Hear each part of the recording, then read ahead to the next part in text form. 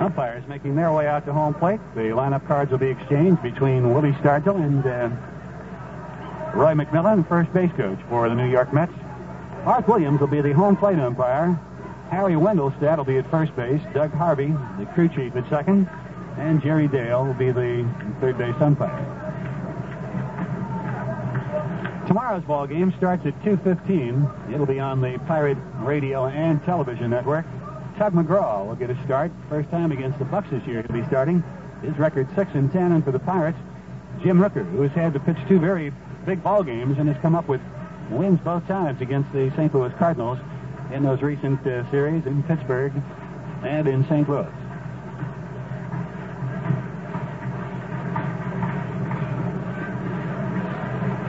The Mets brought up a host of youngsters, but they are going with a veteran lineup against the Pirates. They played a kind of a young lineup the night before, giving their regulars a rest, but last night the home run bats of the Pirates got into action very quickly, with Stargell hitting a 3-run shot in the first inning to highlight a 4-run inning, and then Al Oliver came back with a big home run in the second inning, and very quickly the Pirates had a 6-0 lead. The big thing about last night's game was the ability of that ball club, the Pirates, to come back from a very tough defeat, 13-12, in St. Louis, and the way we lost it, and come back and jump off so quickly as they did against a very good pitcher, Jerry Kuzman, and to also give the bullpen a bit of a rest with Juan Pizarro going 8 strong innings and winding up the winning pitcher. Hernandez closed it out. Well, the Mets take the field. We'll set them for you defensively. They have Wayne Gadd at third base, Teddy Martinez at shortstop, Felix Millan at second base, John Milner at first, Benny Ayala, A-Y-A-L-A, is in left field.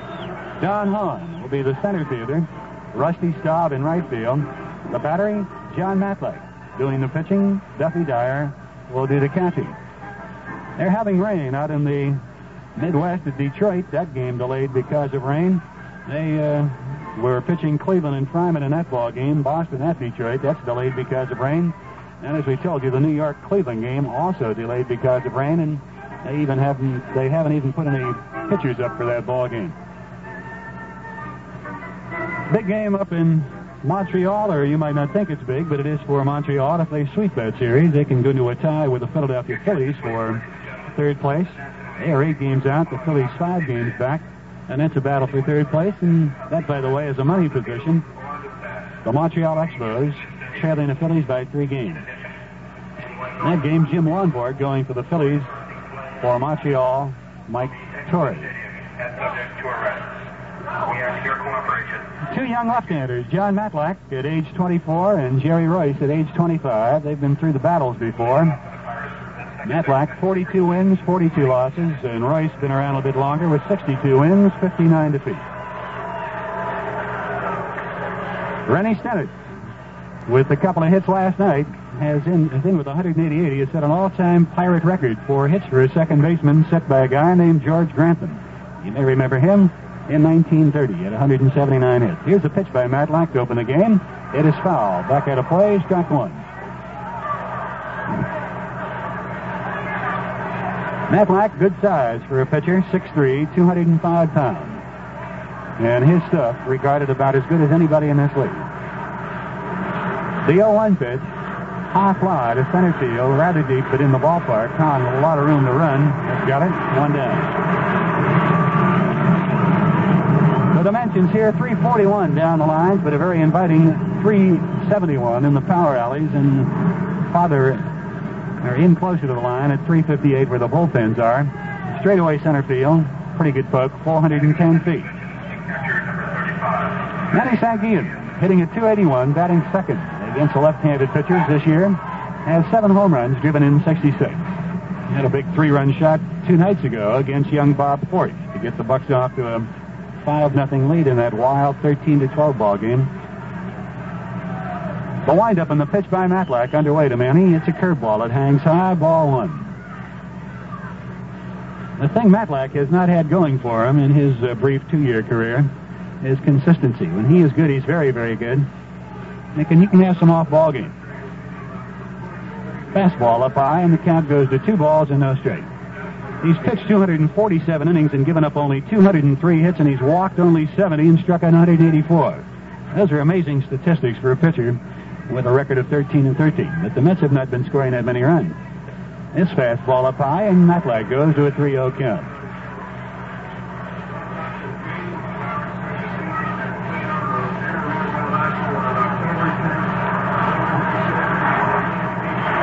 Cleon Jones out of the lineup, and he will require surgery as this season comes to an end. Sanguillen takes the pitch outside, and that's ball 4.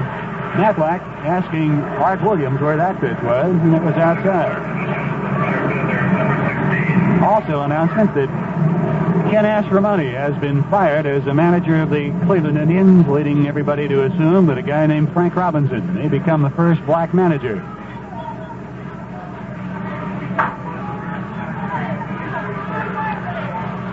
Al Oliver, who went 5 for 5 last night, is the batter, and the pitch by Matlack to him is up high, ball 1. Good fastball that time by John, but way up high.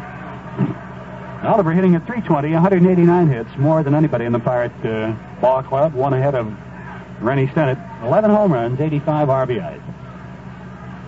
The throw to first base, Sanguillen back in time. You know, he told you about Jones going to the hospital for an operation. He's had ailing knees, and the Mets trying to cure that. If he's healthy, he can be quite a hitter. The 1-0 pitch. Swing and a foul tip out of the glove. Duffy Dyer. A ball and a strike on Al. Oliver having another big season. 189 hits, 93 runs, 11 home runs, 85 RBIs. The 1-1 pitch, swing and a miss by Al, and the count goes to 1 ball and 2 strikes. Now, you understand, we're back on the air in St. Louis on KMOX. The Cardinals' big victory this afternoon, 10-4 over Chicago, makes this very important. Big hello to everybody out in St. Louis. I hope we make you cry before the evening's over, but Matlack might have something to say about that. The 1-2 pitch, foul, back out of play by Al. I tell you, the last 2 series the Pirates had with the Cardinals in Pittsburgh and in St. Louis, the players talking about it, they thought they were some of the best games they've played in many, many years. And anybody that paid money to see those games certainly got their money's worth. And if you saw that 13-12 game, you'll be talking about it for the rest of your life. Curveball away. 2 balls, 2 strikes. Even the Pirate players, despite the fact they lost, are still talking about it and speaking rather favorably about the excitement that it produced.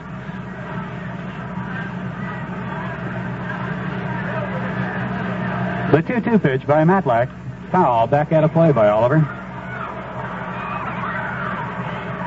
Bob Smythe, writer for the Pittsburgh Press, very wisely decided not to make a play on that one. The wind tonight is a left-handed hitter's wind. It's blowing pretty strong to right field. Oliver hit a home run last night, or a couple of them. The 2-2 pitch. Line shot, and it's right into the glove of Martinez. No, it's off his glove into left field. Base hit by Al. That ball was in and out of the glove of Martinez. Looked like he had a double play ball, but it got away from him. And I got to tell you, it was hit so sharply that it almost tore his glove off.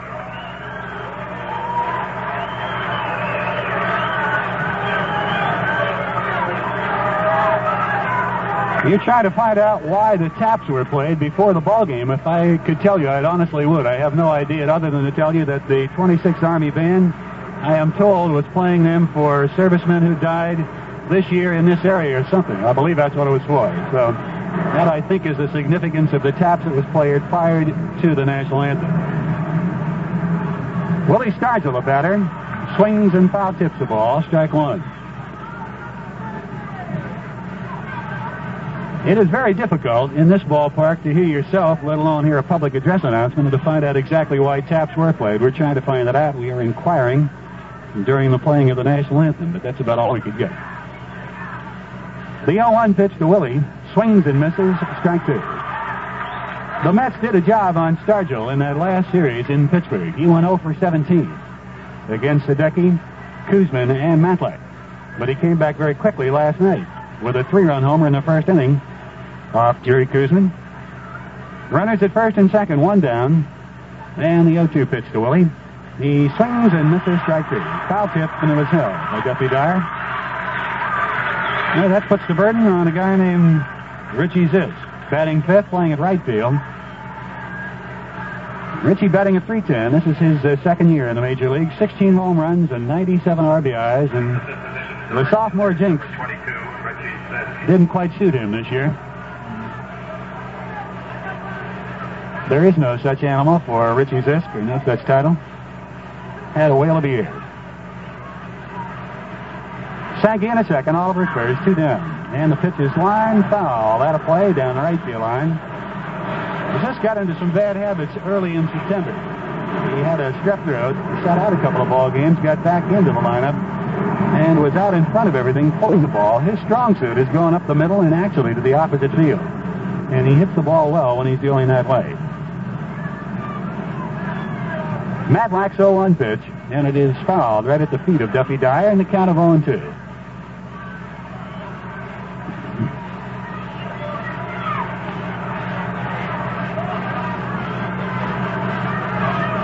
Zisk, Oliver, and Startle really got hot in early July and through the month of August for the Pirates, and they got them right back into the race.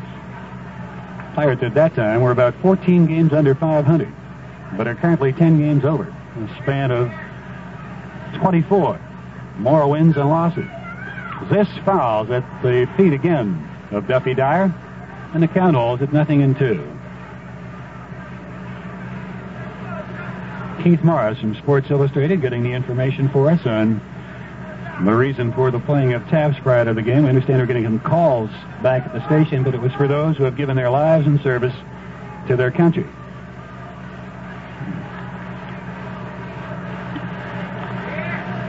Count of 0-2 on Zisk. The runners lead, and the pitch is foul, back out of play. Had a good rip at a fastball. It was up high.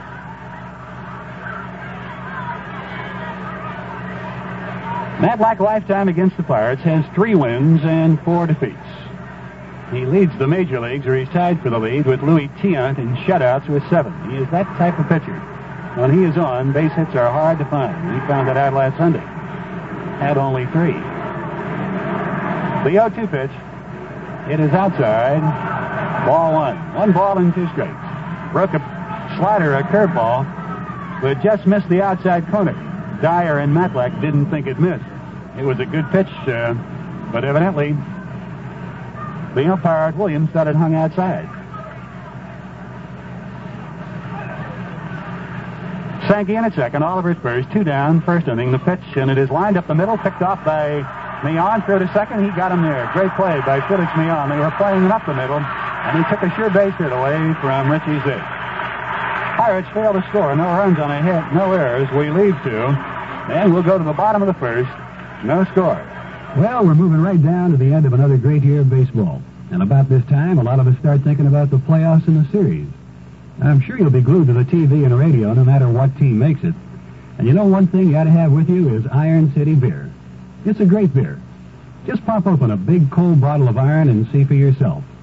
Only the very best ingredients can give a beer that golden color.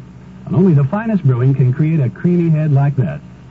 And a freshly poured glass of iron, well, that's a picture of perfection that every real beer drinker understands.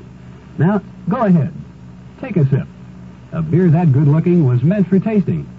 A hearty and tangy flavor, robust and rich as can be. Believe you me, it's pure beer-drinking satisfaction. Yes, sir, that's a great beer. Iron City beer. Now, you make sure you've always got a case of Iron City on hand. Because when you're really ready to pour it on, you can pour on the iron.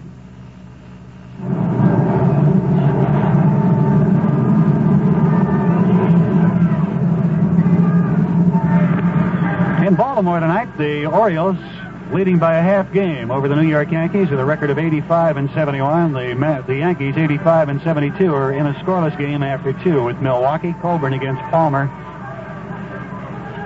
Still no start out in Cleveland. It's raining out there. Bobby Bonds has hit his 21st home run off Cincinnati pitching. Not off Cincinnati pitching, but his 21st home run of the year. It came off Darcy in the first inning with 2 on, and they take a 3-0 lead behind Jim Barr into the bottom of the first inning. Magic number for the Reds, down to 2. Don Hahn, Felix Mion, and Rusty Staub to go against Jerry Royce here in the bottom of the first. The windup and the pitch by Jerry underway. It is down low, ball 1.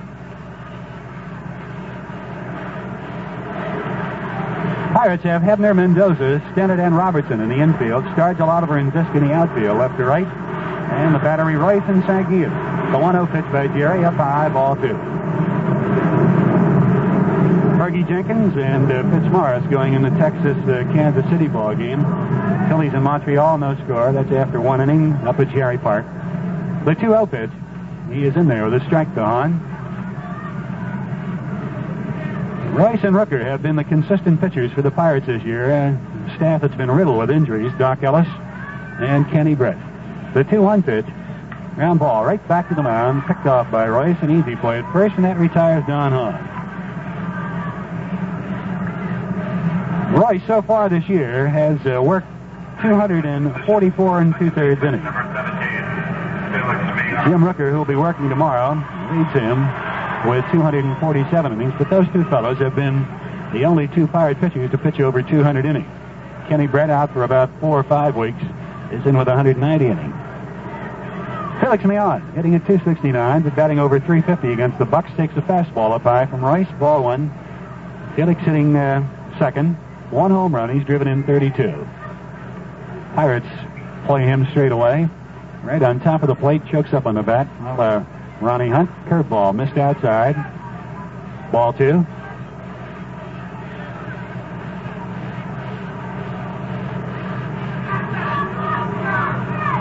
Royce tried to equal his win total of last year with the Houston Astros. He won 16. He's 15-11 this year. Fastball taken by Millan. 2 balls and a strike.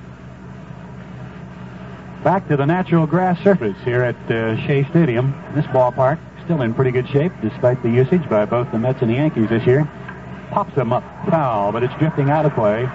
Royce coming back with a fastball away from Millan. 2 balls, 2 strikes. Crowd last night, very sparse, just around 10,000. About 20,000 on hand here tonight. They expect a big turnout for the finale on Sunday. That's their fan appreciation day. Somewhere around 40, 44,000. The 2-2 pitch to Millan, fouled out of play down the right field line, account holding. Mets last year suddenly got back into the picture in late September and stayed right into the thing down to the 7th game of the World Series. And a guy named Tug McGraw suddenly got the pitching back. The 2-2 pitch. Hard shot, right side, picked off by Stennett. Funny hopping ball. He's got him at first. Good play by Rennie. Almost overran the ball. Ball usually going away from Rennie over there, but it popped up off some soft dirt there, and he had to make a retreat to get the ball. 2 down. Rusty stopped the batter. Some rumors here that the Expos are thinking of a trade, sending Willie Davis down here and getting stopped back. But strictly a rumor. Curveball by Jerry, hangs high. Ball 1. Rusty hitting at 261. 18 home runs, driven in 75. He's had a lot of nagging injuries again this year. Curveball bends in there, taken by Rusty in the count of 1-1.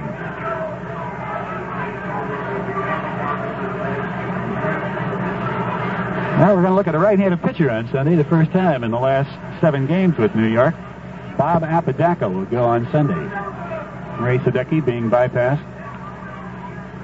Pitch down low on Rusty. Count of 2 balls and a strike on stop. 2 down, nobody on. Mets first inning. No score in the ball game. The announcement here that Ken Aspromonte has been fired as manager of the Indians, and he did quite a job this year. The 2-1 pitch. High pop-up, foul, I believe, out of play. Robertson drifting over, but he may have a play. He reaches in, and he's got it. A good play by a redhead. Had to fight off the crowd a bit there, but he made the grab. The Mets in the first inning go down in order, so we've completed one. No score. Hey, how many times have you heard me talk about the new cowhide baseball and how strange it seems not to call it the horsehide? Well, my friends, it's still the old Pilota, just a different package. Sort of like the new half a case of Iron City beer. Yes, Iron City beer now comes in a brand new package, half a case. But it's still the same rich, hearty Iron City beer that you've been enjoying all along. It's just that now you can buy 12 cans of ice-cold, thirst-beating Iron City beer in one convenient, easy-to-carry package. And you know what makes it even more convenient? Well, you can buy it right at your friendly neighborhood tavern. You can't beat that now, can you? So the next time you're enjoying a frosty draft or two of Iron City beer in your favorite tavern, remember to take some of that great beer pleasure home with you. Just ask the man for a half a case of iron. And when you're really ready to pour it on, my friend, well, you know what to do. Hey, you just pour on that iron.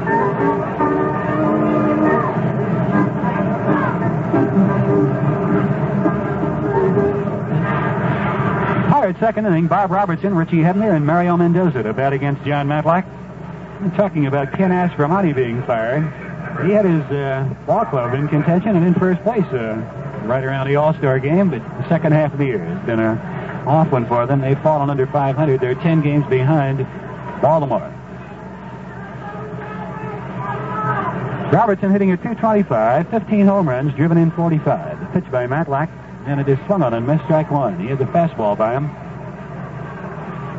Pirates wind up the road trip on Sunday, and so far on this trip they've won 3 of the 4 games. They only lost that wild one in St. Louis, 13-12. Matlack's 0-1 delivery, swings and misses, strike one. Or strike two, rather. There was no doubt about that win the other night in St. Louis being a very big one for the Cardinals and a damaging one for the Pirates. The 0-2 pitch, and he just missed outside. He tried to throw that slider over the corner again. That's the second time he's thrown that pitch to a right-handed batter, and the second time Dyer and Matlack question the call. He just brings the slider over the outside part of the plate, and Williams ruling that the ball is hanging outside there. He's getting some flack from the New York Mets dugout. 1 ball, 2 strikes, and Matlack's pitch is lined into right center field, into the gap, all the way to the wall. Robertson's got a double for sure. It bounces at the base of the wall. Hahn picks it up, and he's in with a double.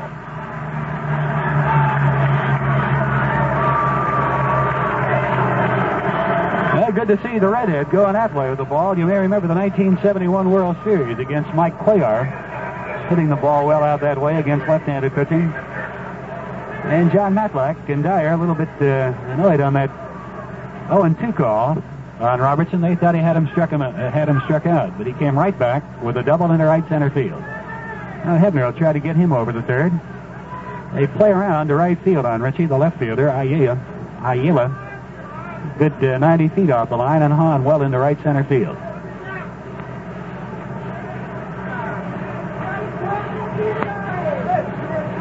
Martinez keeping Robertson safer close at second.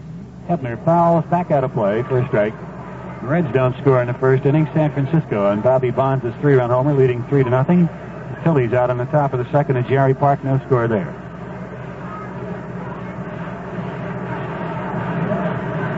Hebner has scored 94 runs this year, the most in his major league career.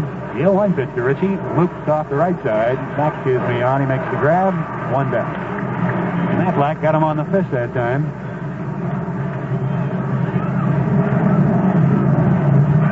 1 out, no score. Bob Robertson still at second base, and Mario Mendoza the batter.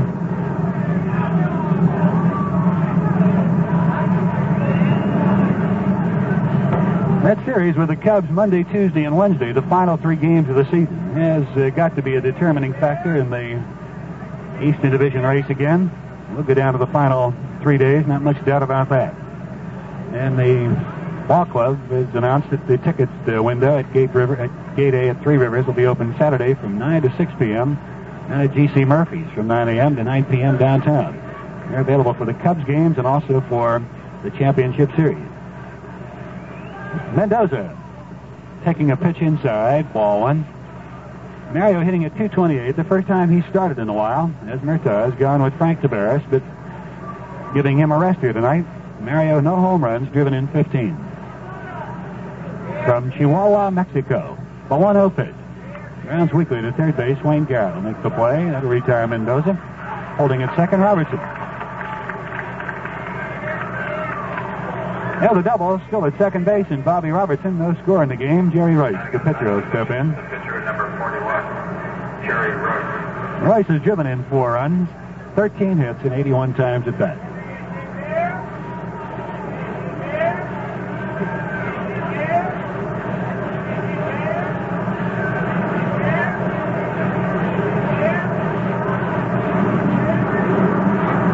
Cardinals got some good relief work today from young Ray Bear to close out the game. They won that game 10-4. Bob Gibson picking up his 11th win. Ray swings and fouls back out of play. Former Pirate and native of the Pittsburgh area, Tom DeTore started that game.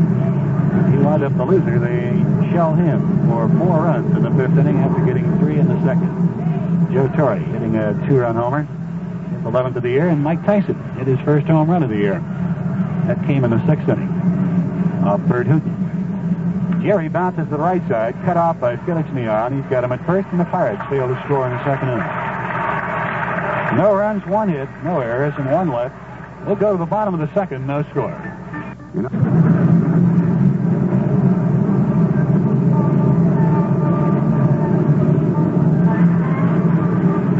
The 2nd inning for the New York Mets. It'll be the 4, 5, and 6 batters as Royce retired Hahn, Neon, and Staub in order in the first. Benny Ayala, a late entry in the lineup, replacing Cleon Jones, and the announcement made just at game time that Jones will go to the hospital and have surgery done on his knee. So Ayala will make quite a debut in the major leagues, hitting a home run his first time at bat against Houston's Tom Griffith. Steps in at Tidewater this year, hit .274, 11 home runs, drove in 40. He's a native of Puerto Rico. Playing in left field, batting 4th. Following him, John Milner, and then Teddy Martinez. The pitch by Jerry is a curveball in there for a strike. I think Chuck Tanner also hit a home run his first time at bat in the major leagues. The Milwaukee Braves, now manager of the White Sox. The 0-1 pitch, curve down low, and the count of 1-1. Pirates have played well against the Mets this year, the only Eastern Division ball club that they have an advantage against. The 1-1 pitch to Ayala, foul, back out of play. The Pirates have won 9 of this and lost 6. They have won 4 of the 6 games played here at Shea Stadium. It wasn't that way last year. Had it been, the Pirates might have been playing in the World Series. Bucks haven't done well against the Cardinals or the Phillies. Got back with the Cardinals late in the season. Curve and a foul right at the feet of Ayala.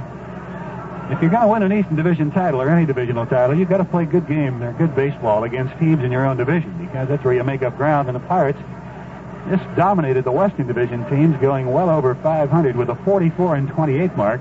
But they're under 500 against the East, 39-45, and why they are currently a half game behind the Cardinals. Changeup by Royce off the fastball, missed away, and the count of 2-2.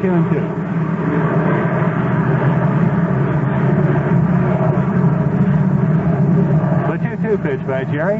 High pop-up foul, drifting out of play behind the New York Mets dugout on the first base side. 2 balls, 2 strikes.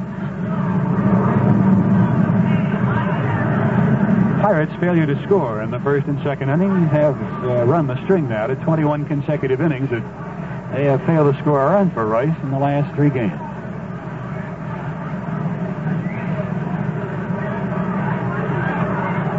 The 2-2 pitch by Royce underway to Ayala. Curveball just missed away. Full count of 3-2. John Milner waiting on deck. Ayala looks like he sits on that fastball. The 3-2 pitch. And he gets it and pops it up off the right side. Foul ball. Robertson near the railing again, makes the grab out on the warning track for the first out. 1 out on a 3-2 pitch. Ayala fouling out, brings up John Miller. Leads the Mets in home runs with 20. He's driven in 63. Batting at .251. Tom Seaver telling Bob Prince and me that he thinks this fella had a chance to be a very good hitter. Mets haven't developed that many. Cleon Jones, about the only one. The pitch to Milner, swings and misses. Strike 1. Foul ball, and then hits Sanguillen on the thigh. I never see Sanguillen go down or rub anything when he gets hit. Fellow that's caught so well here for some championship seasons, Jerry Grody, sideline. He's gone for the season, as is Bud Harrelson. Grody has never been hurt at all until the last 2 years, and really has been sidelined both seasons. Early last year, but came back to finish. The 0-1 pitch to Milner, in there, taking strike 2. Royce went away with a pitch that time. Sanguin not rubbing anything, but walking around down there. That last blow kind of hurt him, the foul ball. Manny, I think, is catching now in about 87th ball game of the last 89. The 0-2 delivery. Curve blowing outside. Checked off by Milner in the count of 1 ball, 2 strikes. No score in the game. We're in the Mets' second inning. 1 down, nobody on. The 1-2 delivery. High fly to right field. Not very deep. Richie just gets under it. And that'll retire John Milner. Milner got that one out on the end of the bat. The wind that had been blowing rather strong to right field now is not noticeable at all, as the flag's hanging very limp in center field. They're having rain in Detroit. They're having rain in Cleveland. The Yankees playing in Cleveland and Boston at Detroit. Baltimore and Milwaukee, no score. They're in the bottom of the 4th at Baltimore. The pitch underway to Teddy Martinez. The fastball, a 5-ball 1. Martinez hitting at .213, 2 home runs, driven in 41. A right-handed batter. Takes the fastball down low in the count of 2-0.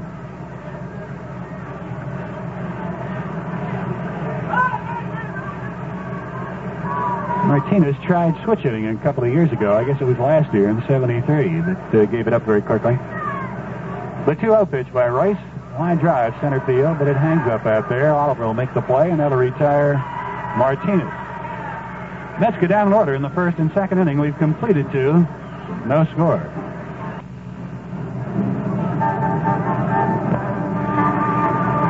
Yeah, the scoreless game between 2 left-handers, John Matlack and Jerry Royce over the front 2. The Mets haven't had a base runner so far, but Pirates have stranded runners in the first and second inning. A walk and a single by Sanguin and Oliver after Stennett flied out. He struck out Stargell, got Zisk on a good play by Mian at second base on the force play for the final out. An opening double by Robertson, left standing in the second inning. Stennett on an 8-game hitting streak, stepping in. This youngster, just 23 years of age, his first year. The full-time second baseman taps over the head of the third baseman, Garrett, on the left field. He's got a base hit. 9 in a row for Rennie, and that's base hit number 189 for him. He's got a good shot at possibly getting 200 hits this year. He started off poorly. That trade between the Pirates with the Phillies was very good for both ball clubs. Cash has done a whale of a job for the Phillies. Kenny Brett had a great first half of the year, but what it did really is give Stennett a chance to play regularly at one spot, and he certainly has made the most of it. He now has 189 hits. Brock, by the way, had 189 going into today's ball game, and I'm sure Lou probably had a couple out there. Sanguin tried to bunt for a base hit, fouls it at the feet of the catcher, Duffy Dyer, showing his disappointment. Clapping his hands together. Strike 1 on Manny. Manny Stennett showing a picture today of when he was playing amateur baseball. He said, "What do you see a picture of me when I was young?" I said, "When you were young? You're only 23 now." Manny loops down to right field line. It could be trouble drifting down there. It's a foul ball. Just foul. That ball almost hit the chalk line. It bounced in the dirt portion and through the grass down there, the foul line, and there's not much more than, I guess, a foot down there. And the foul line separates the middle of that foot, and it just missed on the right side of it. Sanguin almost had himself a possible double there that would have put a Stennett over in the third base. Time call. Manny wants to go back and get the pine tar rag. Ralph Garr leads the National League in hits with 208. Dave Cash at 203. Garvey at 198. Oliver, with a base hit his first time up, has 190. Lou Brock at the start of the day had 189. And Stennett started with 188. Well, in the top 6 is pretty high stature for a kid playing his first year, full-time at second base, Rennie Stennett. The pitch to Sanguin, hit sharply to short, they'll get 2. Martinez to Mian at third to first, and double play.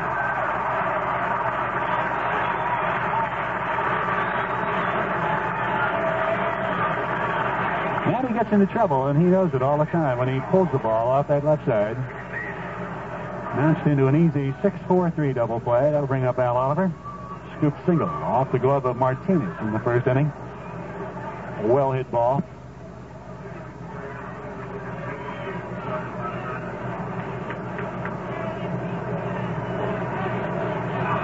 The pitch to Oliver tapped off the first base side, foul. Announcement in the background you may have heard, Matt Winnick stating that the New York Yankee ball game will be starting at 9 o'clock in Cleveland, so the rain evidently letting up there.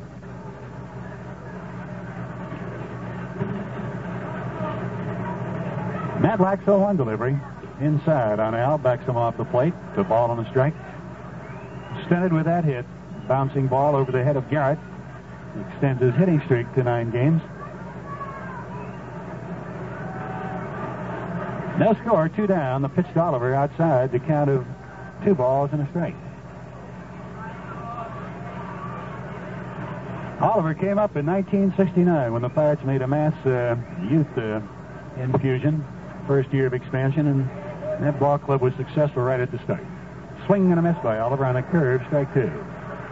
He and Hebner, Buddy Patek, Dave Cash, Bobby Robertson, Manny Sanguian all came up that year. And the Pirates have had nothing but winning seasons since then.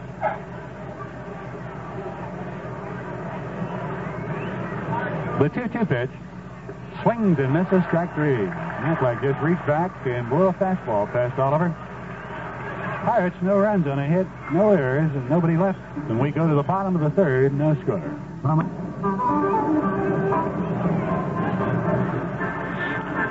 Dyer, Garrett, and Matlack, the 7, 8, 9 batters to go against Royce in the third inning, as he's retired 6 in a row. No score in the ball game.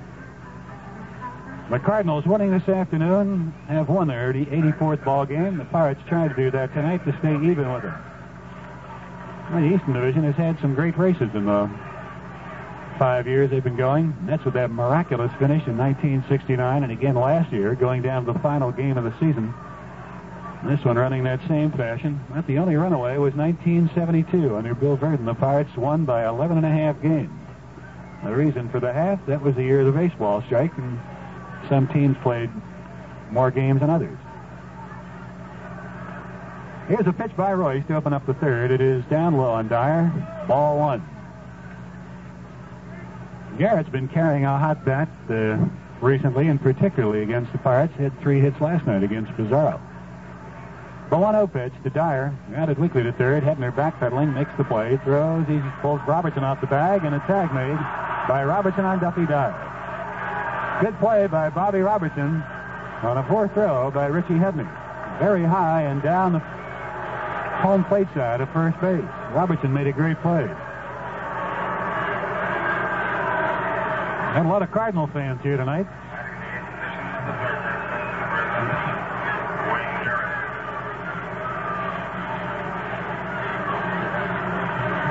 Cardinals put on quite a show here earlier this month, their 25-inning ball game. Wayne Garrett stepping in, takes a strike from Royce. Wayne batting at .225, 12 home runs. He's driven in 50. And this fellow draws a lot of walks. He's been on base about 190 some times. Check it exactly. The pitch is in there at the knees, taking strike 2. Garrett with 85 walks, 113 hits, 190. 8 times on base. Curveball low and away. And a count of 1-2.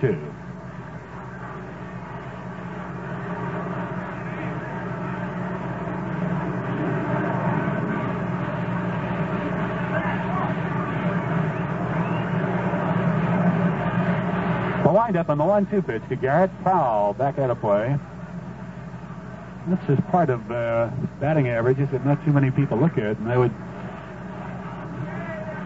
wish that maybe that might go into the statistics. A fellow's on-base average during the course of the year. Guys like Ron Hunt, who's now with the Cardinals, he used to be with Montreal.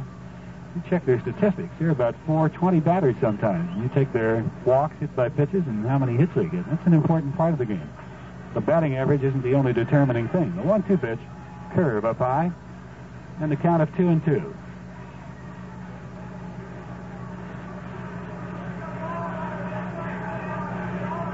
They want to take a look at the baseball. Royce wants another one, rather. Throwing it out of play.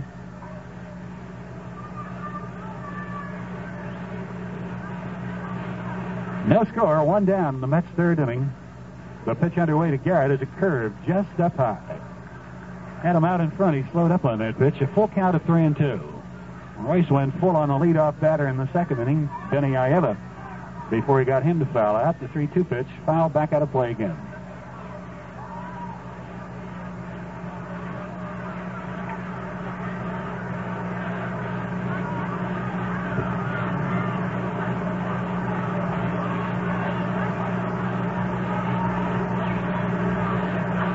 The payoff pitch to Wayne Garrett. Swing and a miss, strike three. Blew the fastball right past him, in at the letters.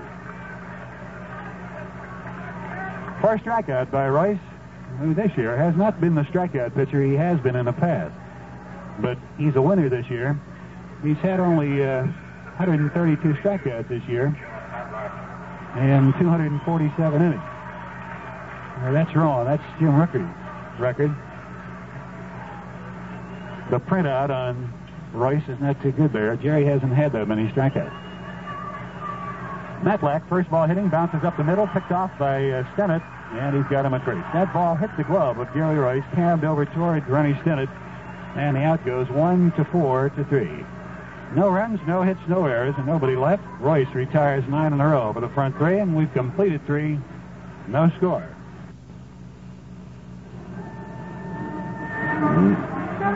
Pirate Baseball has been brought to you by Iron City Beer. And as we go to the fourth inning, your host is your Piratland Chrysler Plymouth dealer, who has immediate delivery on America's #1 selling compact. Matlack's still warming up. While we have a moment, let's take 20 seconds for our local stations.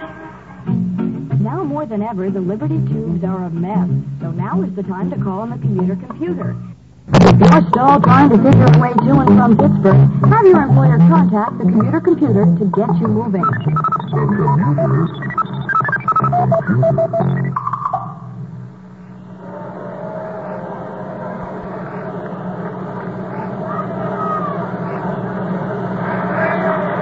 All right, Willie Stargell has struck out, standing in. Matlack delivers, and it's high for a ball. No score as we play here in the top of the fourth. Matlack's had base runners on, but he's been tough. There's been a couple of bouncing balls that have gone to his benefit. Pitch to Stargell, swing and a miss. Back in the first inning with runners at first and second, Zisk hit a ball. Looked like a base hit right through the middle, but it hit the pitching mound and skipped over to the right where Millan could make the play. Sanguillen in the third inning with a runner at first just missed a looping double down the right field line and bounced into a double play. Stargell base hits right through the middle. Matlack hung a curveball on a 1-1 pitch. That's the fourth hit of the ball game. In the Cardinal-Cub game, Cardinals 10-11-0. Chicago 4-13-0. Gibson the winner, DeTore the loser. Torrey and Tyson hit home runs, by the way. Now the batter is Richie Zisk. Richie's ball back in the first looked like a base hit up the middle till it skipped off the mound over toward Millan. Matlack delivers. He hits a high twisting foul off first and out of play, and we'll pause for station identification on the Pirate Baseball Network.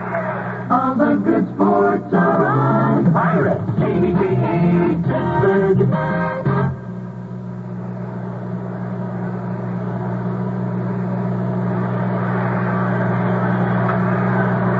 Rain delay with New York at Cleveland, Boston at Detroit. Changeup hit down toward short. Martinez on to Millan, on to first. No, they don't get Zisk.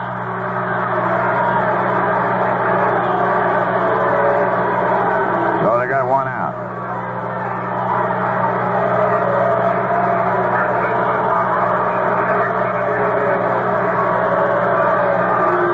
Fans are booing here. They thought they had Zisk, but they didn't.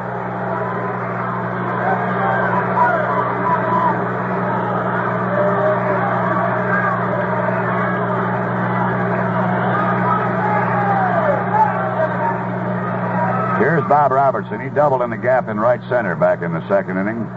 One out, one on, fourth inning, and no score.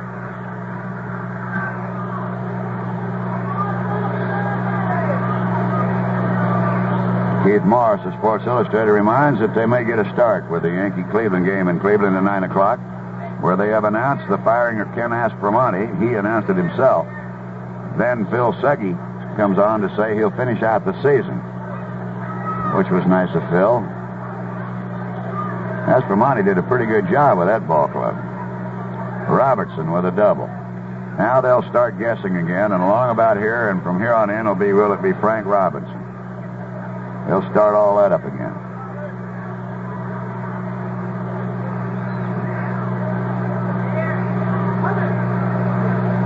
Matlack 0-1 to Bob Robertson. Foul tip.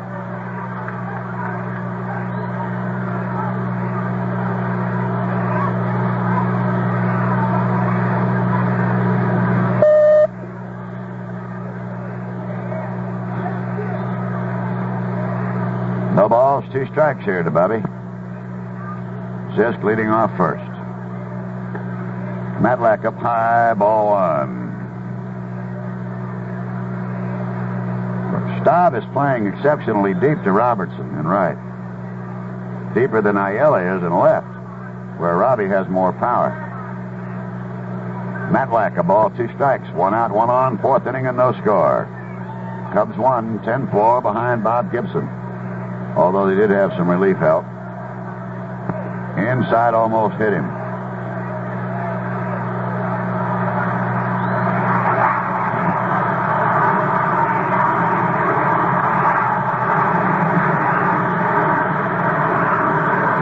Seems rather strange to be broadcasting a game on the Pirate Network, knowing that also the Cardinal Network is aboard, and they're rooting like the daylights for the Mets to win this one. Don't blame them at all. 2-2 delivery. Smack to the third baseman, Garrett. Over to first, double play.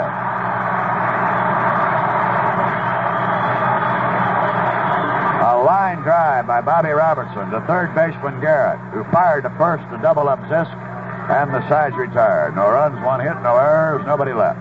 We go to the bottom of the 4th, and no score.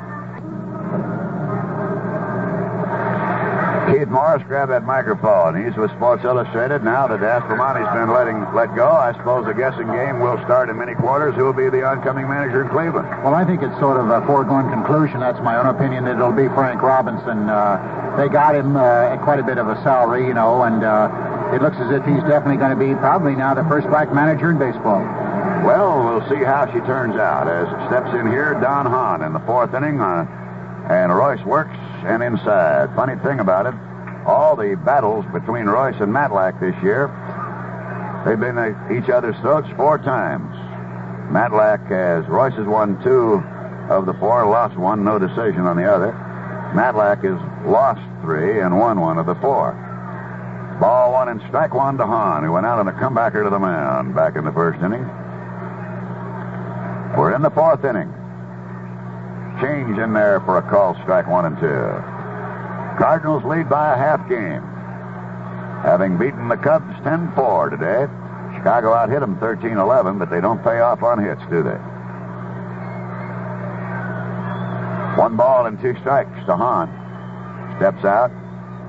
Sanguillen, in some distress for a moment, now says he's okay.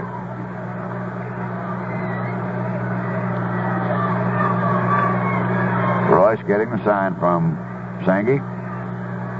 Into the windup and the 1-2 pitch. And he throws it high, 2-2.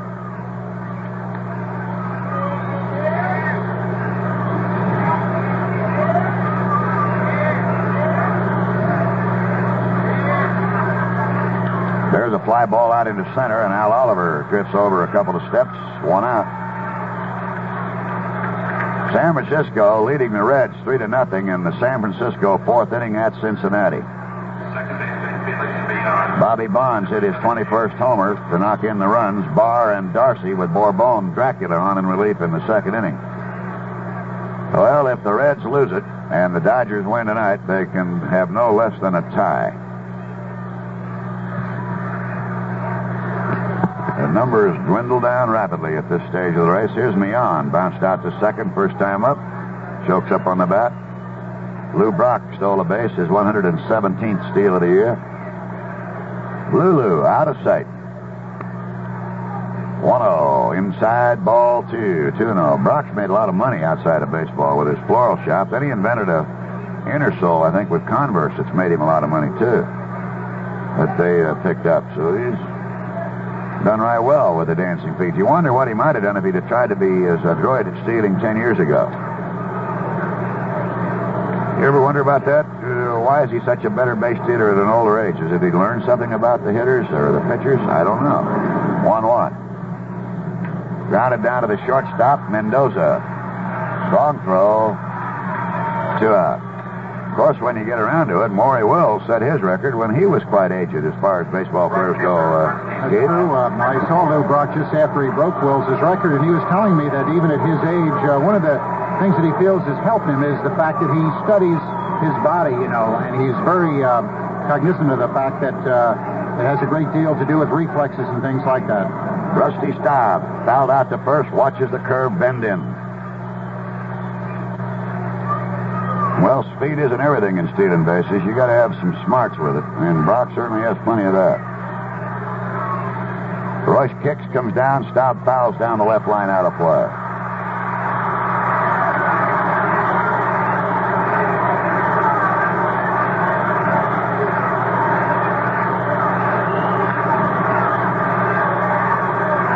No score here with 2 down in the 4th.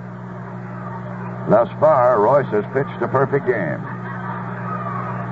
11 in a row have gone down. There's a change. It was in the strike zone, and Staub reached out and flicked it foul. Mrs. Galbraith here tonight. Dan Galbraith, the president of the ball club, is here.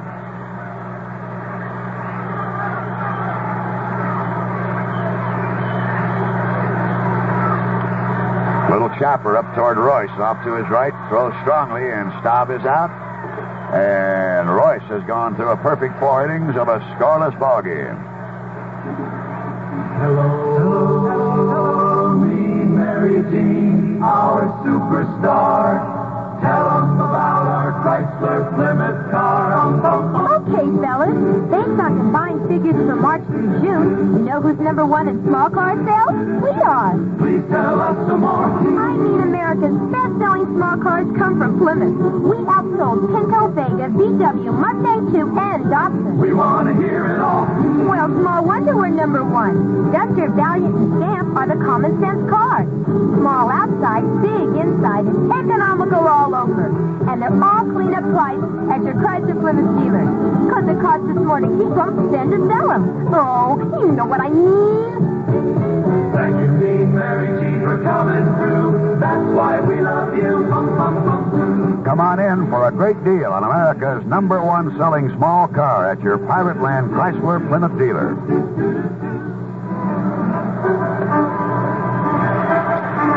Into the Pirates' 5th inning of a scoreless ball game, and the latter 3 in the lineup, Hebner, Mendoza, and Royce will be going at it.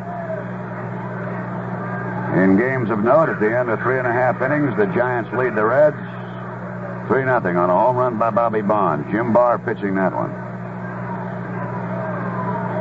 Montreal leading Philadelphia 2-0 now at the end of 4. They're only 3 back of the Phillies, trying to get into 3rd place.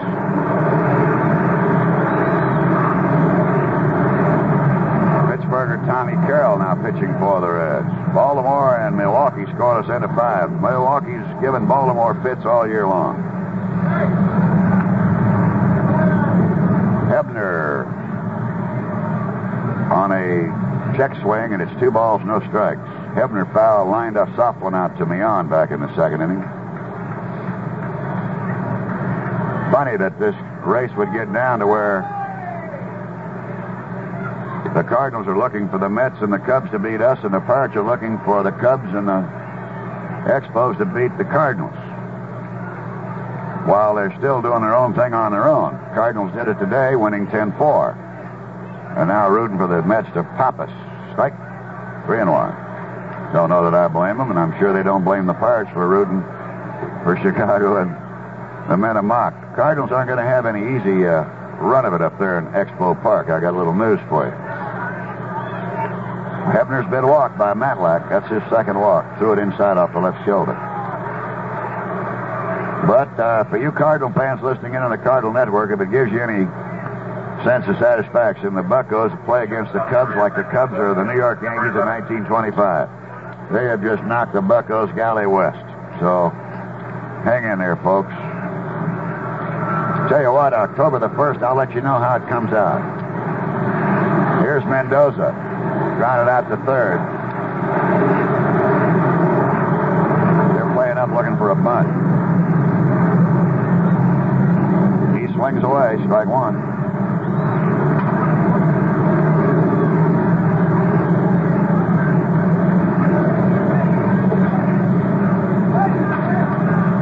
Milner holding to Hebner here in the fifth.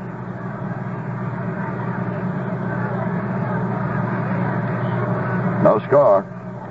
Matlack checks in the 0-1 to Mario. Checks off the pitch and fouls off to the right out of play.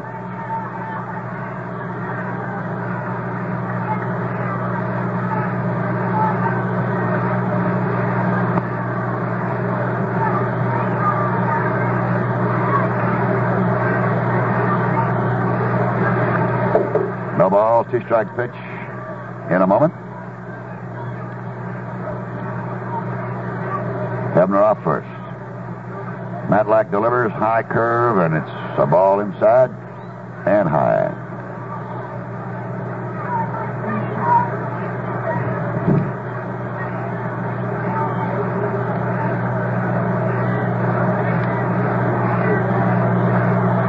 Baltimore batting in the sixth inning, no score there.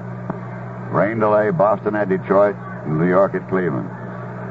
1-2 to Mendoza. Swing and a miss. He strikes him out. Matlack picks up his third strikeout of the night. Now Jerry Royce, who grounded out Jerry Royce, number 41. to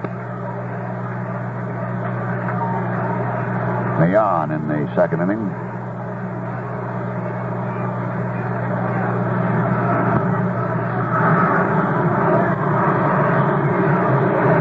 Tighten up at third in Garrett.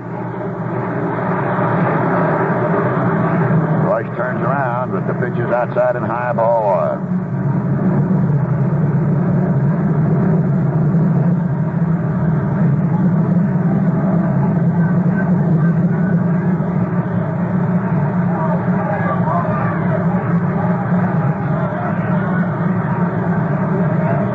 Is toward Garrett. He's up with it. He throws back up to second base. They go on to first base. Double play.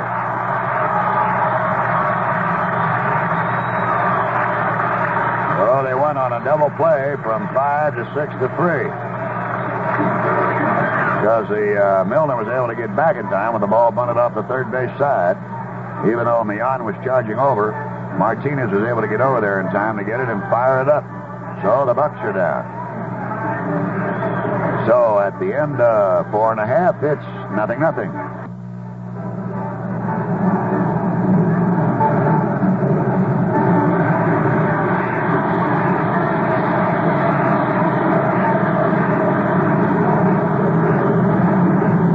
Pirate Baseball has been presented by your Pirate Land Chrysler Plymouth dealer.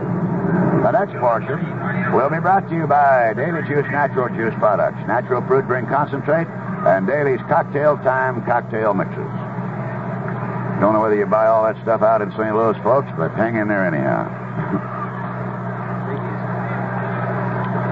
Here's Benny Ayala, fouled out to first base. First time up. He's playing in place of Cleon Jones. He swings and he misses. Cleon will not play anymore this year, and he'll be operated on around the 10th or the 11th of October. Knee surgery.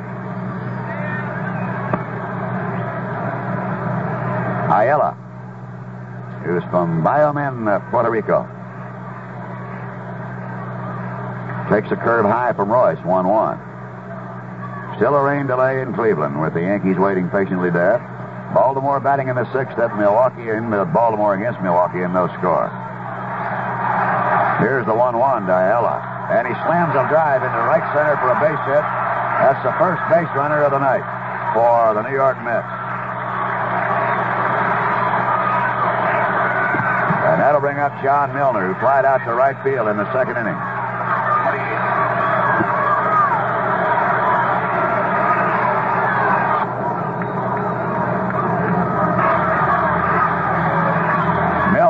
wide to right.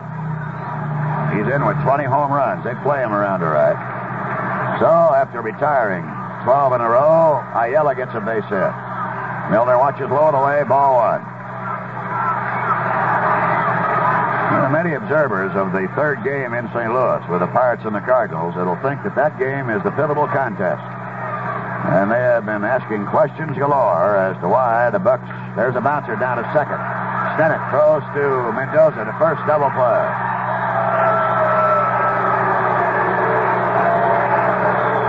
The questions have been really been asked. When you get a 3-run lead in the 11th inning, why you come with 2 pitchers of no major league experience when you can go with either a Royce, a Rooker, or a Pizarro. Figuring if you get that game, you put them 2 back in the loss column and move up on them in the win column and let the chips fall where they may in the Mets series. And as it turned out, the way the Pirates bombed the Mets pitching last night, I could have pitched and won it. Not quite, but close. Curveball, 1-1. This is one of the charms of the game of baseball. Danny Murtaugh had his own reasons, and doggone good ones, to why he did what he did. But there are those that think when you're that close to the thing, you got to nail them, foul away. And they had the Cardinals down 3, as the fans in St. Louis know.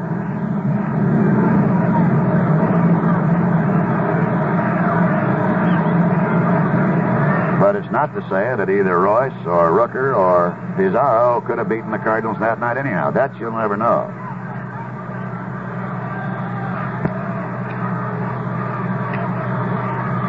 Ground ball right side. Over goes Rennie Stennett. Throws strongly, and Milner's out. We have gone through 5 innings of play, and there is no score.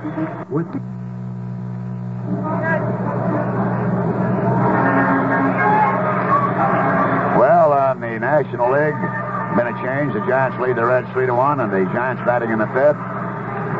Montreal at the end of 5 lead the Phillies 2-0. Perez hit his 28th homer for the Reds to get their point on the board.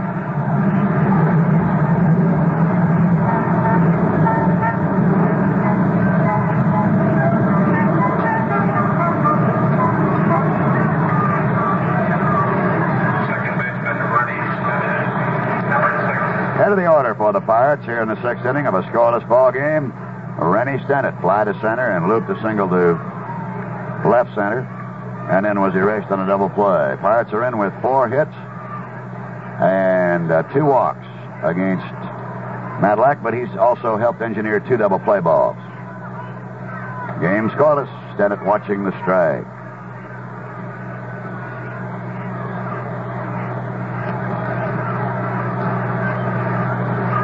There's playing Rennie out into right center to gap him in left center. He smacks one off the glove of Garrett down the line at third.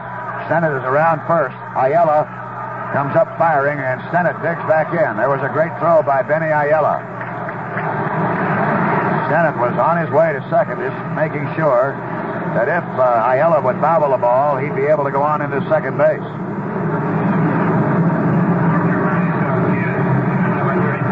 What's so remarkable is that ball was hit just inside third, and I don't know what Ayala's doing playing Stennett over as close as he was to the line. But he was. Here's Sanguin, who walked and bounced into a double play in the 3rd. That's the 5th hit of the ball game for the Pirates. The game is yet scoreless.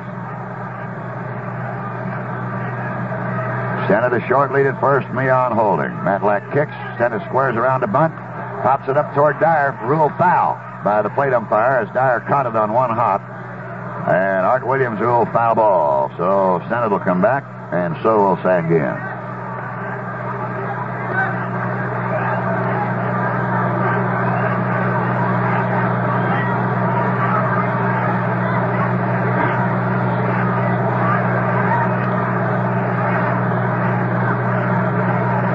Pirates have had a base runner in every inning, a hit in the first 4, a walk in the 5th, and now a hit here in the 6th. Sanguin, who tried to bunt in this preceding pitch, we'll see what he's doing now. No balls and a strike. 6th inning, no score. Matlack checks his runner, goes to first base, and Stennett is back. For you St. Louis fans listening, you'll get a charge out of the fact that last night they called the 22nd rule on Kuzman. There's a bouncer wide at first. It's a base hit. Sennett going to second. Trying to go to third as he stumbles, but he knows that Staub can't throw, and he's in there. Rusty has no arm. He's been hurt. So the Pirates have runners at first and third. The umpires, after the Pirates played the Cardinals in St. Louis, in Pittsburgh, had heard about my raising heck about the 20-second rule. So they called it on Jim Rooker later on. We go into St. Louis and play there, as you fans know, and Alan Roboski went to 27 seconds, and Simmons was smart enough to get up and call time, so they didn't call it, let it go. The same umpires come in here, and last night they called it on Kuzman. That shows me a lot of thinking. Called it at the wrong time. Here's Oliver, 1 for 2. Runners at first and third. Nobody out. Low from Matlack. I'll say one thing. I like Alan Roboski. I like him because he makes me mad. Because he's on the other club. What I mean, I'd like to say is I wish he were pitching for us.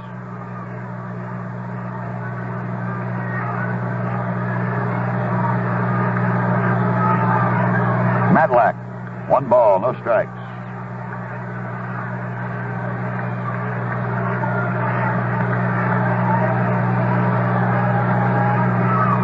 Matlack delivers. Swing and a miss by Al.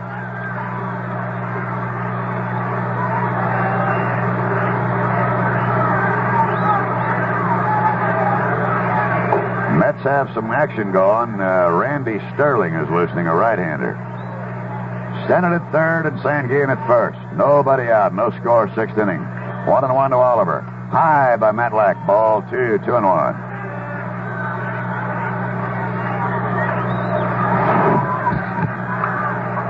This is the first time the Pirates have had a runner to third base tonight off Matlack. Sanguin tried to bunt in this inning and then hit an outside pitch to right. 2-1 delivery to Oliver. High pop-up in the infield. There'll be no advance by anybody. Garrett is waiting for it. And hauls it in, 1 out. That'll bring up Willie Stargell. Struck out in the first inning and singled up in the middle in the fourth. 1 out. Runners at first and third to Willie Stargell.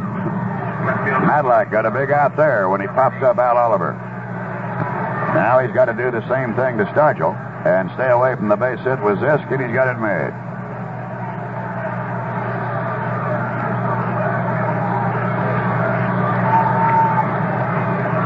Sent it open with a single inside third that Ayala was able, because of where he played, hold it to a single and not a double.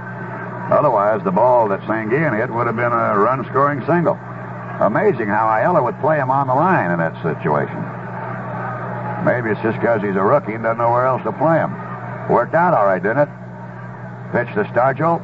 Swing and a miss. Strike 1. You hit a ball right over third down the left field line, you expect 2 bases out of it.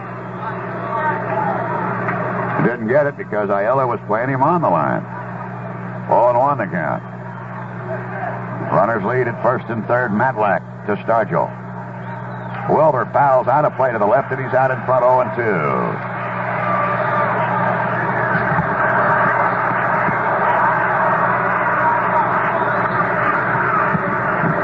Cardinals have their game in hand. They beat the Cubbies 10-4. Gibson the winner, although behind him came Folkers, Garman, and Bear.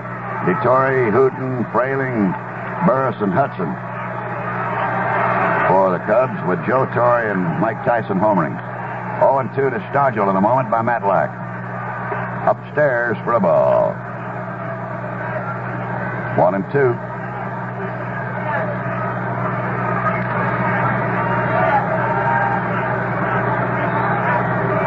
Colburn and Palmer dueling. Milwaukee, Baltimore. No score in the 6.5 at Baltimore.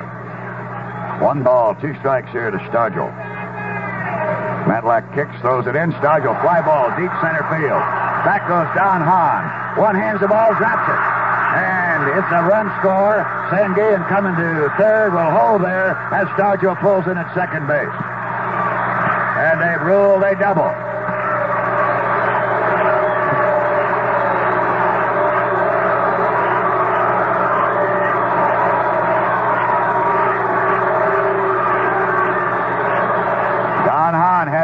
glove. But it was hit straight away, the hardest for an outfielder to handle. And he went right to the 410 mark and couldn't hold it. So the Pirates lead now, 1-0, as Stargell drives in his 95th run of the year. The Mets will bring the infield up to the batter, Richie Zisk, and they indicate they're going to walk him. Let's see what they are going to do. They're indicating this right now. Matlack a little upset. I think he feels he should be trading. They're going to walk Robertson. There's no question but what Stennis going to score from third. But he wouldn't be in this spot if they catch that ball. He'd have 2 out and a runner at first and second, or rather a runner at first base. Maybe Sanguillen could have tagged up and gone to second, but the way he was running the bases, he'd only been able to get back to first. So it makes quite a difference in this ball game. But he paid her to hold that ball on a smash to deep center field by Will Stargell. Now the bases are loaded with 1 out to Bobby Robertson, who doubled into the gap in right center field and lined into a double play in the 4th. That's the 3rd walk. Number 7.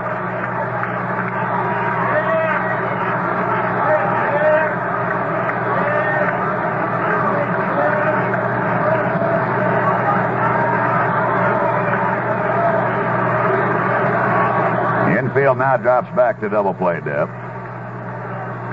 Pirates leading 1-0, have the bases loaded. 1 out. Matlack working. Randy Sturley pitching in the bullpen, warming up.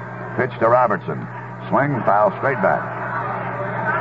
Bob doubled, as we told you back in the 2nd inning, into right center field. And then lined into a double play in the 4th, right to the 3rd baseman.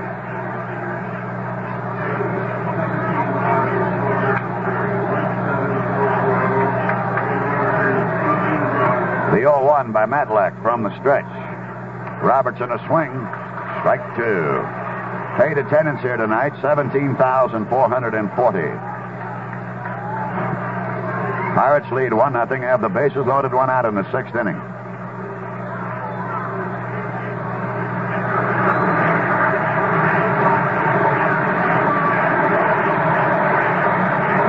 Nothing in 2 to Bobby Robertson.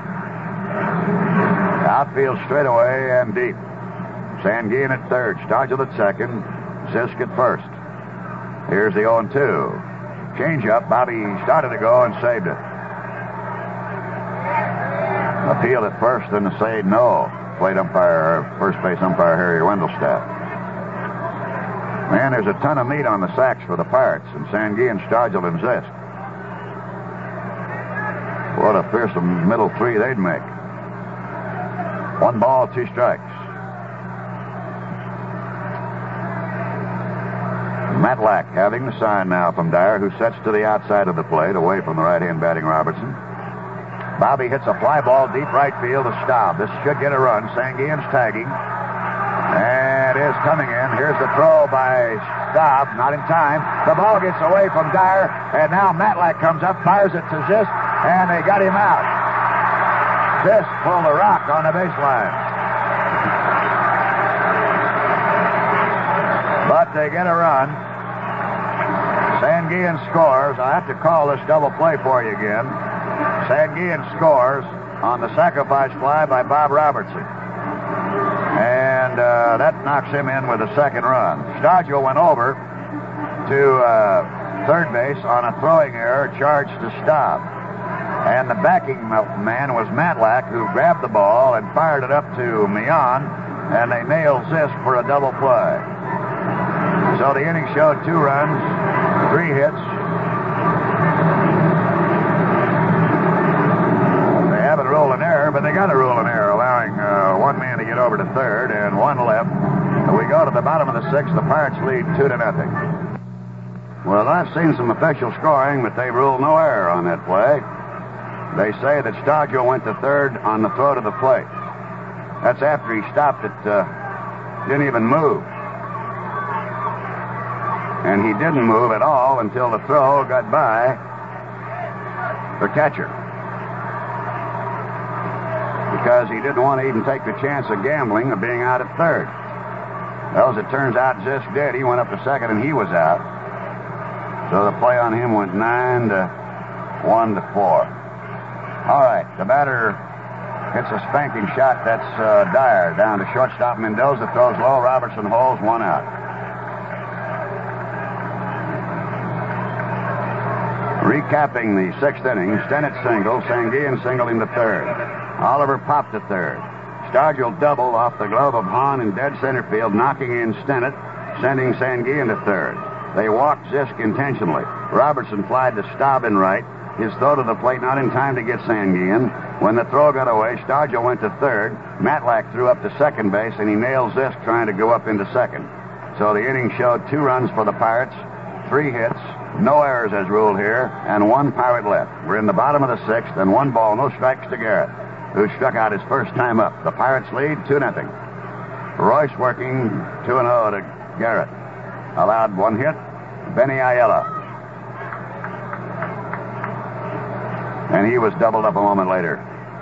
Bouncer down to first base. Big hop up for Bobby Robertson. He'll run the bag, and there'll be 2 down. And Matlack will be the batter. Matlack in Pittsburgh had 2 singles and a double, knocking in a couple of runs in his own behalf. Number 32. Tonight he's 0 for 1. Milwaukee and Baltimore are scoreless at Baltimore at the end of 7. That is Colburn and Palmer. Rain delay yet. Now postponed. New York. Cleveland has been postponed. Still rain delay in Detroit, Boston, waiting to play there, hopefully. I guess that means doubleheader tomorrow for the Yankees. And the rain's heading this way, they say. That's all we need. 1-0 to Matlack. Down low from Royce, ball 2. Boy, you don't want to play doubleheaders at this stage of the game if you can help it. 2 balls, no strikes. Strike, 2-1. Pirates leading 2-0 here in the bottom half of the 6th inning.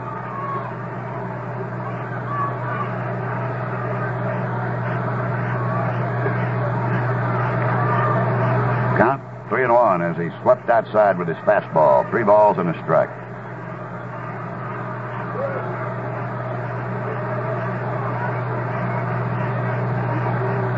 Royce back on the 3-1 pitch. Sends a strike, and Matlack taking all the way. Giants batting in the 6th. The Reds are pulling back in there a little bit. They now have it into a 3-2 ball game. San Francisco on top by a point. 3-2 delivery to Matlack. Strike 3 called. And that will retire the side. And Royce gets his second strikeout. And through the first 6 innings, there have been exactly 18 men facing with the aid of a double play. At the end of 6, the Pirates lead 2-0. Well, we go to the final 3 innings here with the Pirates out in front 2-0. In the 7th inning, Hebner, Mendoza, and the pitcher, Jerry Royce, to go against John Matlack. Hebner was at bat when Zisk attempting to move to second base on the throw by Staub that got through Dyer. Zisk was out, and that ended the inning. Fastball just inside, ball 1. Matlack wanted to know where that pitch was, and Williams said the ball was inside. Matlack said, if I throw it any farther inside, I'm going to hit him.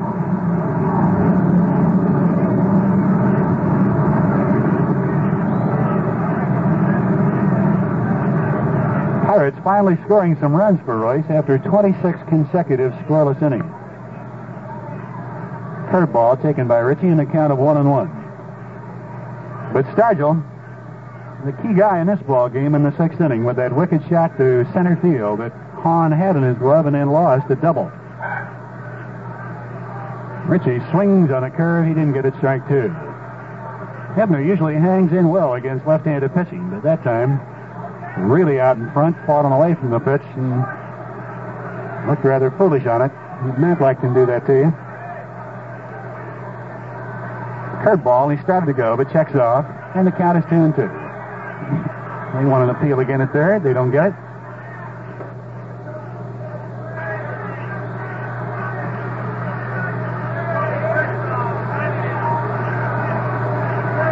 2 balls, 2 strikes. Richie walked in the 5th inning, but erased on a double play. An attempted bunt by Royce. Swings and misses, strike 3. He got him that time with a curveball. 4th strikeout for Matlack. Mendoza 0 for 2. Step in. Pirates leading 2-0 into the top of the 7th inning. Yanni Galbraith attending the game.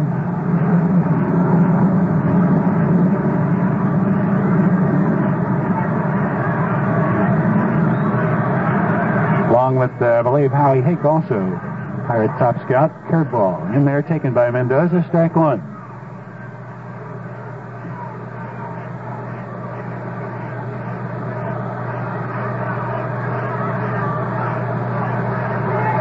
Ground ball, and it's foul off the third base side, right at near the plate. The count of 0-2. Scoreless ball game in Baltimore. Palmer has given up 3 hits. Jim Colburn has given up 4 for Milwaukee. They're in the bottom of the 8th inning with Baltimore batting. No score. Phillies in Montreal. Montreal leads 2-0 into the bottom of the 7th inning. They're making Montreal leading 2-0 in the bottom of the 7th.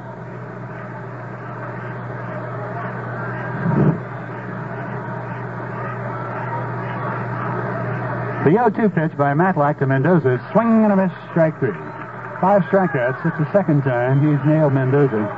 Matlack just overpowering Mario. First time Mario's had an opportunity to bat, and he's looking at a rather tough left-handed pitcher. The New York-Cleveland game has been postponed because of rain. They'll play a doubleheader tomorrow.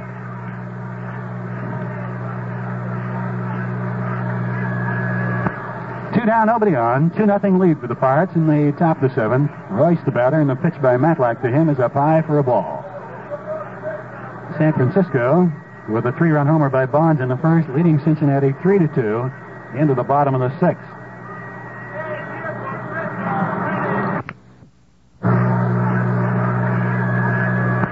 Two down, nobody on. 2-0 lead for the Pirates in the top of the 7th. Royce the batter, and the pitch by Matlack to him is up high for a ball.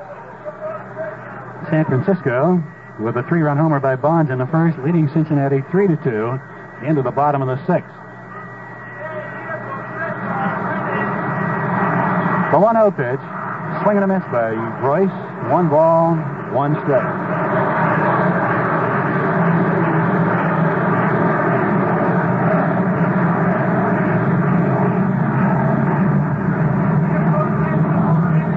Fastball by Matlack, missed inside. Backs Jerry off the plate. 2 balls and a strike.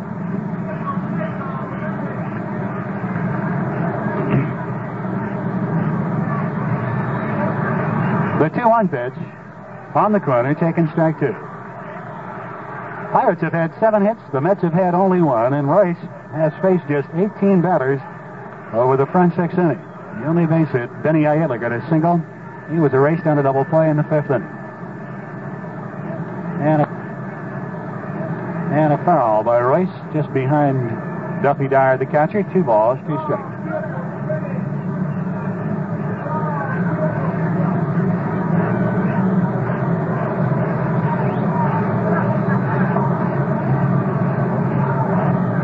Royce fouling back out of play as Matlack challenged him with a fastball again.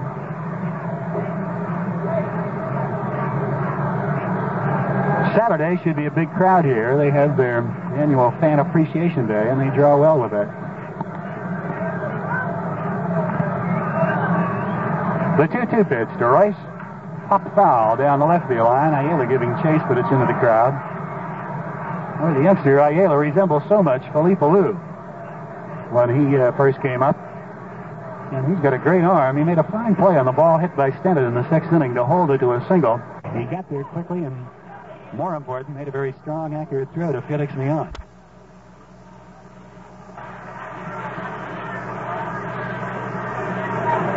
Matlack's 2-2 pitch to Royce. Ground ball off the first base side. Milner retreating, shovels onto Matlack for the out at first and just did get there. Milner waited a long time to throw that ball to Matlack. Royce almost beat the play. 3-1 goes the out on Royce. We go down in order in the 7th inning. We'll go to the bottom of the 7th, and the Pirates lead 2-0. You know, fans, down through my years in this great game of baseball, I've had the pleasure of watching some pretty raw rookies develop into 24-carat superstars. I'm talking about guys like Maz and Pete Rose and Stargell, Clemente, and oh, so many, many more.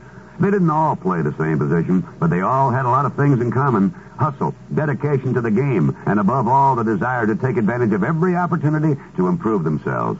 And you know, when it comes to the money game, you can improve your chances, too. Take saving, for instance. At Union National Bank, you have a lot of opportunities to save. You can save in a Union National savings account and have money for your future. You can save pesky service charges with a free Union National personal or business checking account. And you can save time, trouble, money, and energy if you take advantage of Union National's free bank-by-mail service.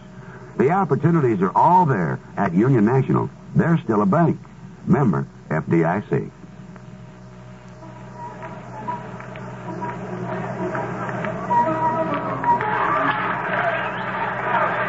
Jerry Royce has faced 18 batters over the front 6 innings, but he gave up a hit in the 5th inning to Benny Ayala. That's been the only Met base runner. He was erased on a double play off the bat of John Milner.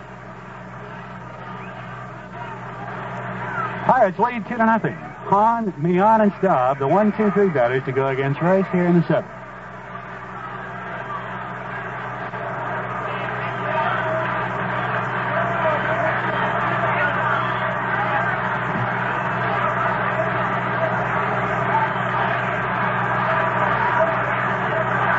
Hahn 0 for 2, bounced to the mound and flied to center field. Royce with the pitch is in there, the strike.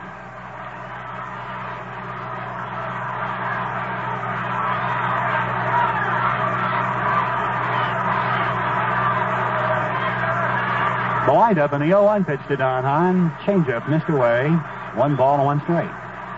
Another left-hander goes tomorrow for the Pirates and for the New York Mets. The 6th consecutive game.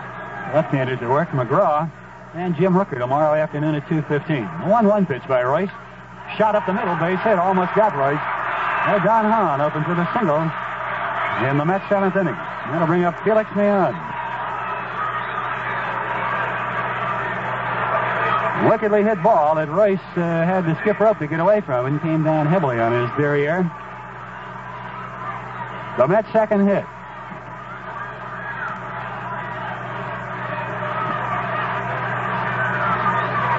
Mian bounced to second, bounced to short. Royce would like to get one of those right now. This guy has been a tough out in the series this year with the Mets, hitting well over 350 against us. He takes a pitch inside, ball 1.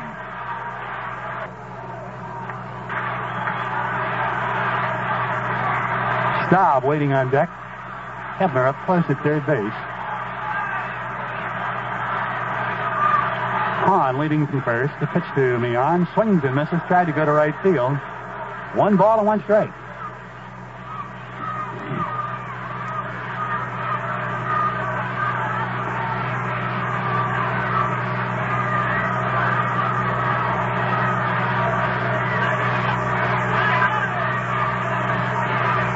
The count of 1-1. The pitch, and it is bounced to third. Hebner can't get it. It's over his head down the left field line for a base hit. A weakly hit ball that just got over the head of Ricky Hebner. He was in close, and that would have been a double play ball, but it took a high hop over Hebner's head. Now the Mets are threatening for the first time. Staub the batter. 0 for 2. We will start to get some activity, I believe, in our bullpen. Sun stirring out there.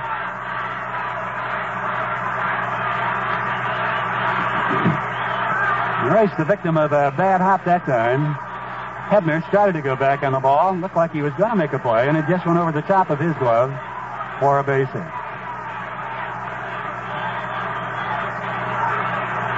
Sanguin, Stennett, and Royce talking it over as Art Williams comes out to break it up.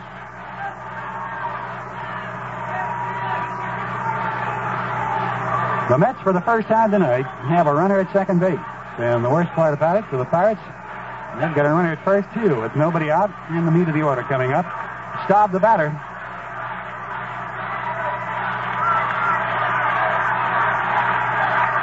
The pitch by Royce. He's bunting, and he takes a strike. Throw through to second base, and back in time is Hahn. Staub that time squared around the bunt, but took it. Maybe that's just a decoy. They have Benny Aiello waiting on deck. How many times this year has Staub has sacrificed?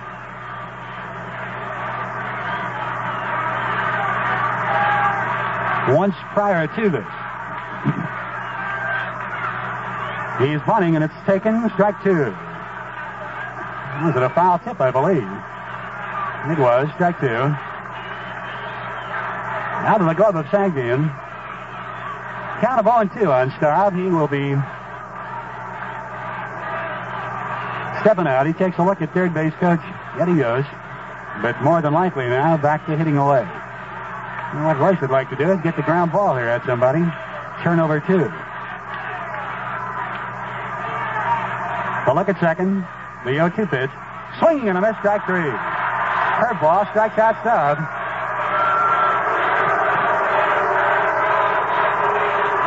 Yeah, Rusty's inability to sacrifice. And Royce made it pay off with a big strikeout. The double play now live with Benny Aiello stepping in.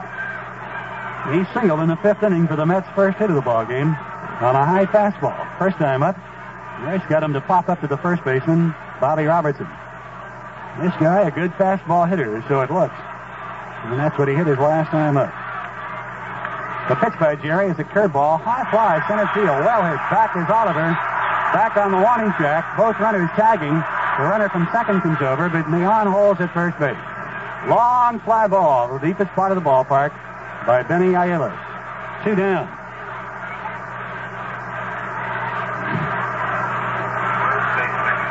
Felix Neon holding at first.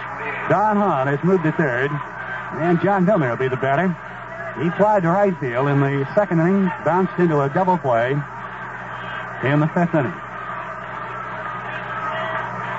Now Royce, after giving up consecutive singles, is one out away from getting out of it here. He leads by a 2-0 score.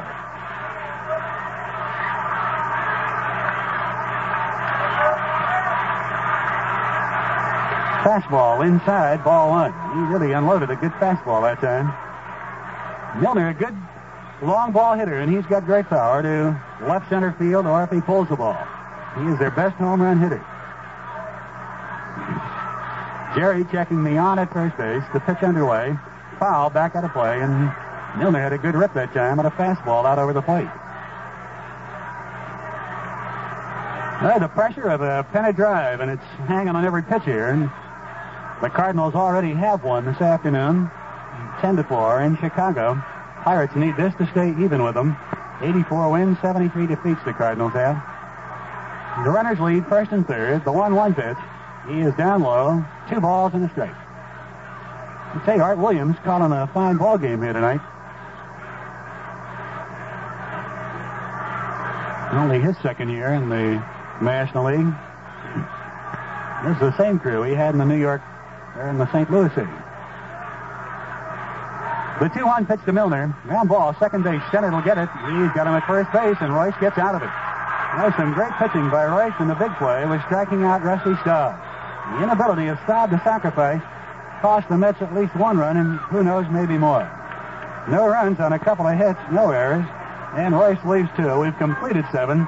Pirates lead 2-0. Can you remember what it meant in school to get a perfect paper? One with a gold star on it?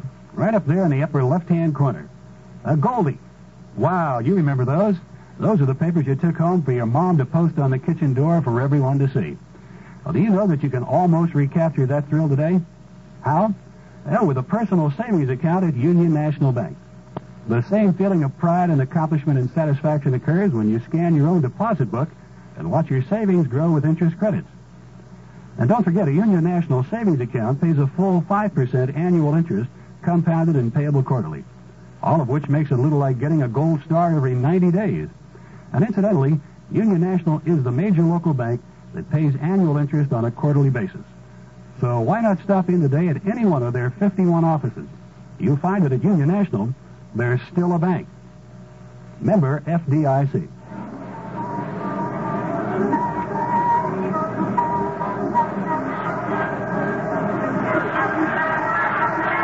The American League ball game down in Baltimore. They're into the bottom of the ninth inning with the Orioles and Milwaukee in a scoreless ball game. Jim Colburn against Jim Palmer. New York and Cleveland have been rained out. They'll play a doubleheader tomorrow. Boston and Detroit also.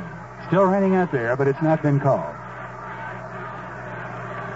Stennett, Sanguin, and Oliver will bat in the eighth inning against Matlack. The Pirates leading 2-0. And a line shot foul off the third base side. Stennett has had 2 hits here tonight. In with 190 on the season, tied with Al Oliver in that category, leads the club. And just 10 away from a 200-hit season. Quite a year for Rennie Stennett at age 23. He is number 4 in the National League in hits. It's depending on what Lou Brock did today in Chicago. Foul back out of play by Rennie on the count of 0-2.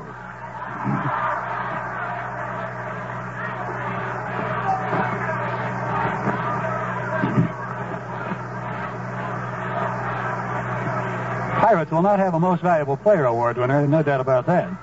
Prime candidates, Lou Brock, and deservedly so, and Mike Schmidt, and I would guess Steve Garvey or Jimmy Wynn. But this guy has had some kind of a season for the Pirates. He's been valuable to us. Fastball up and in on Rennie. Made him duck the count of 1 ball and 2 strikes. Now, Charlie Dean, old friend of mine from Greensburg, stepping in to say hello.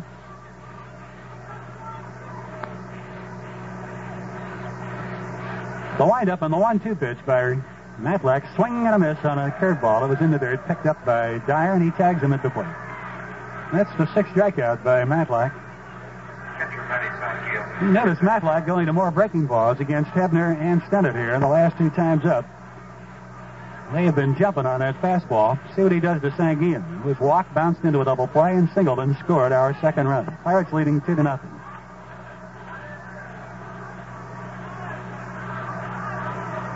The pitch by Matlack, curveball up high, ball 1.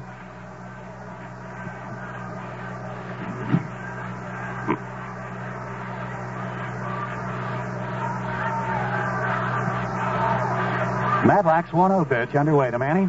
It is down low, another off-speed delivery, 2 balls and no strikes. Matlack will be the 4th batter to come up in the Mets' 8th inning. They're loosening somebody in their bullpen.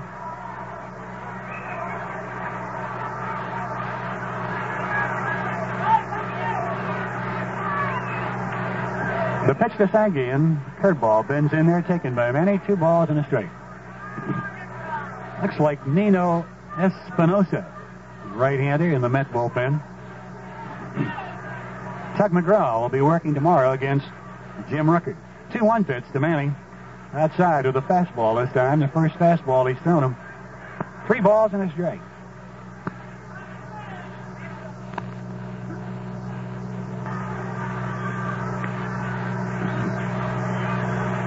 Nothing lead for the Pirates. The 3-1 pitch to Sanguin, grounded in the hole and on into left field. A base hit picked off by Martinez in shallow left field, but he can't make a play, and Sanguin picks up his second hit in 3 at-bats, and it brings up Al Oliver. Scoop single, his first time up, almost through the glove of Martinez. Ball tickled off his glove into left field. A wickedly hit ball. He struck out in the 3rd and popped up to third base in the 6th inning. Looked like a big out for Matlack. One after Stennett and Sanguin had single, putting runners at 1st and 3rd with nobody out. He got Oliver to pop up in the infield. And after Stargell, no balls and 2 strikes. Willie hit a slider out over the plate, deepest part of the ballpark for a double. Oliver swings and foul tip, strike 1. Chased the bad pitch up around the bill of the cap.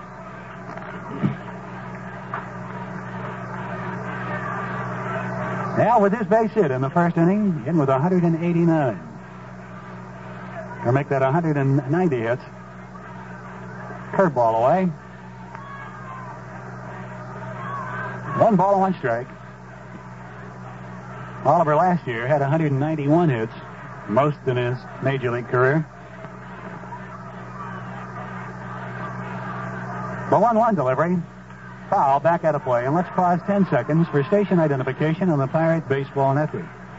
All the good sports are on Pirates, ABC, Pittsburgh.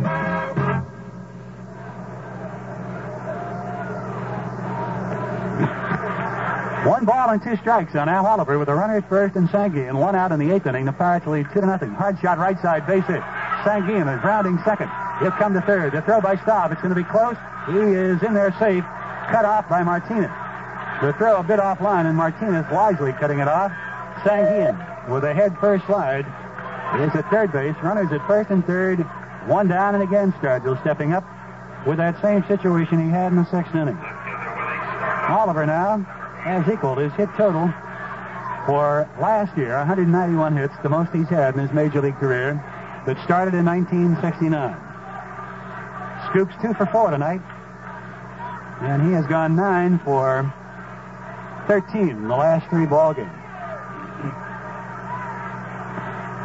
Matlack struck Stargell out in the 1st inning with runners at first and second. But he singled in the 4th on a curveball, doubled to center field off the glove of Hahn to drive in the Pirates' first run on a slider in the 6th. Here's the pitch by Matlack. He started to go, but checks off. The fastball up high. Ball 1.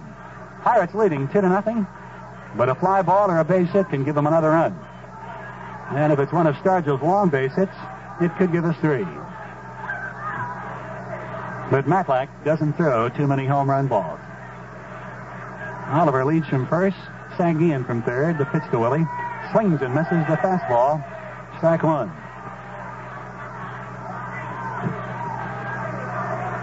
Matlack has thrown only 8 home runs in 250-some innings of pitching. So it tells you he keeps the ball in the park. The 1-1 delivery. Up high. Fastball again. 2 balls and a strike.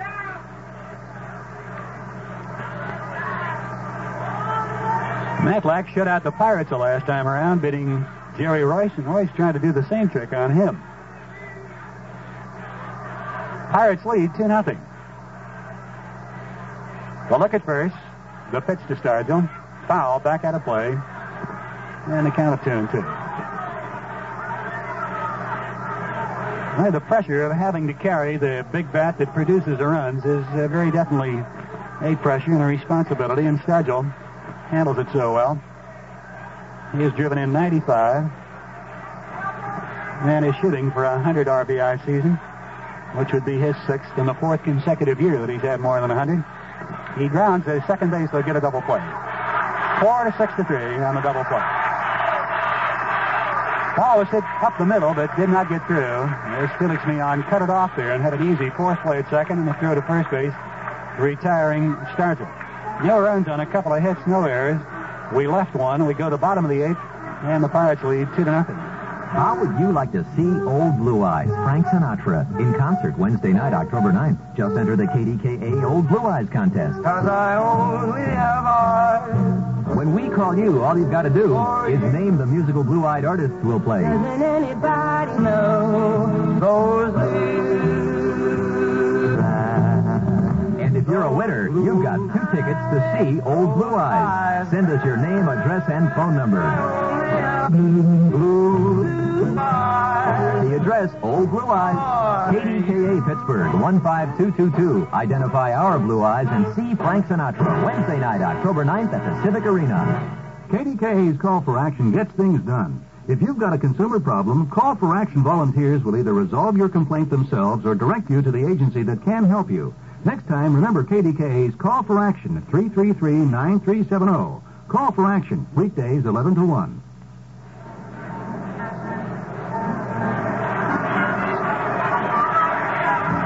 The 8th inning for the New York Mets. The 6, 7, and 8 batters, Martinez, Dyer, and Garrett, will bat against Jerry Royce.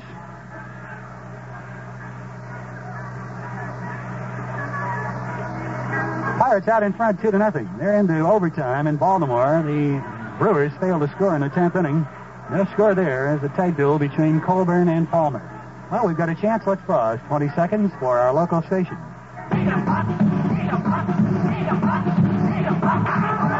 The Pirates have really got to put it together now.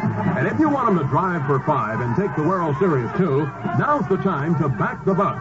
Show them we're with them all the way. KDKA thinks Pirate baseball is a serious business.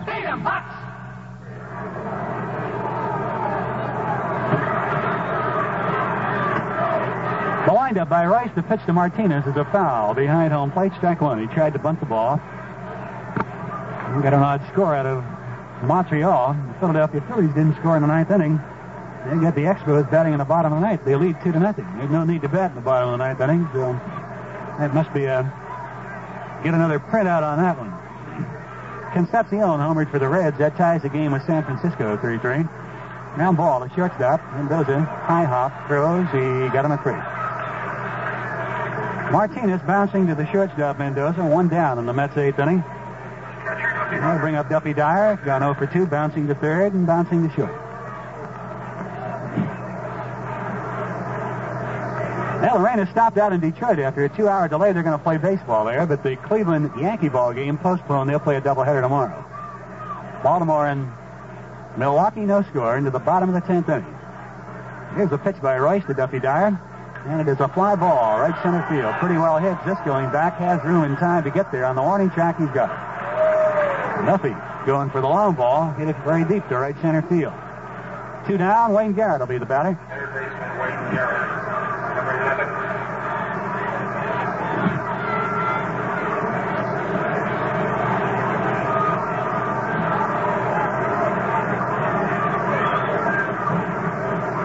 Garrett struck out, bounced out to the first baseman, Bob Robertson, in the 6th inning. He and Sanguillen doing some visiting at home plate. Finally getting in to hit. 2-0 lead for the Pirates. Nobody on. Bottom of the 8th inning. The pitch to Garrett is down low. Ball 1. This is some kind of pitching that Royce is doing here. You have to get that type of game against John Matlack. Pitch down low. Ball 2. He's behind 2-0 on Garrett. Sanguillen out in front of the plate. Saying something to him, taking his time.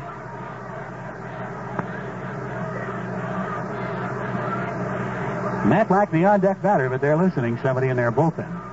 And Royce in with a strike. 2 balls and a strike. Royce has had 13 complete ball games. Jim Rooker with 15 leading the staff. The 2-1 pitch to Garrett. Swings and misses, strike 2. Foul tip.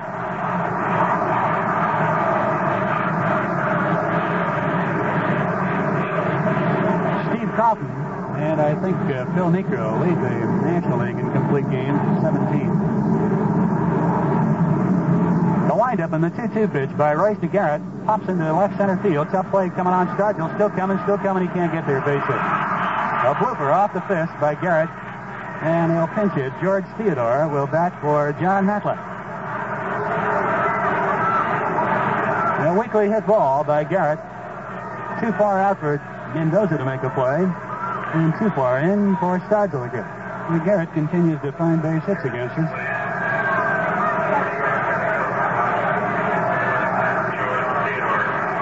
The Stork, George Theodore, hitting at just 159, but good against left-handed pitching. Has hit 1 home run, driven in 6 on the year. I think he has. 1 home run and 1 RBI, that's all he had. Theodore pinch hitting for John Matlack.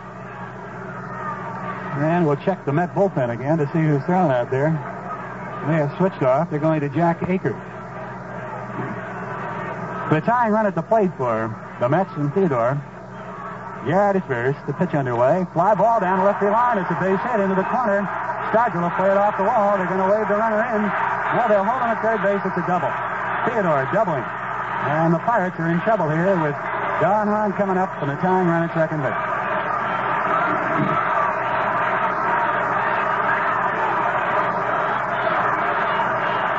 Now Wayne Garrett's blue pitch keeps it alive, and Theodore on the very first pitch rips a double down the left field line. Stargell played the carom beautifully, and he held the runner at third base, Wayne Garrett. We're going to find a way to keep Wayne Garrett off the bases. Haven't been able to do that yet. Race has done a job on him. And now a tough situation. Hahn singled his last time up. And he fouls back just above our heads for a strike.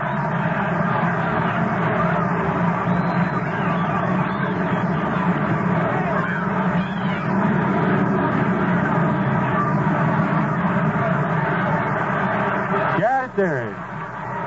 Theodore at second. 2-0 lead for the Pirates, and the pitch is a foul ball back out of play. Strike two. Royce going to fastball.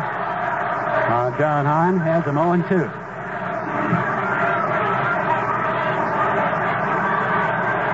The Mets starting to come back against Royce here in the late innings. He had retired 18 in a row, but the 7th inning got into problems, and again here in the 8th inning, after he retired 2 in a row, a single and a double, and the tying run at second base. The windup in the 0-2 pitch, it is hit off the third base side weakly, and it bounces foul. That would have been a base hit, and a run would have come in, and fortunately for the Pirates, it kicked foul.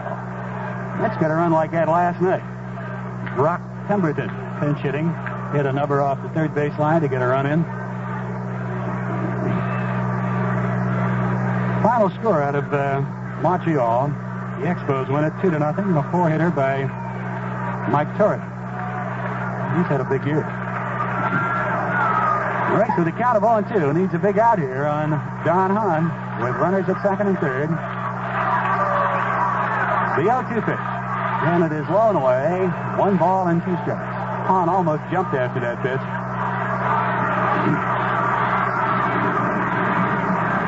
Yeah, the pressure building for the Pirates. The Mets have nothing to worry about at all. They're out of this thing. But the Pirates need a victory. The Cardinals won this afternoon. Royce with a lot of time here between pitches gets the sign. The 1-2 pitch to Hahn. And it's inside. Gets away from Sankey, but not far enough for any advance. 2 balls, 2 strikes.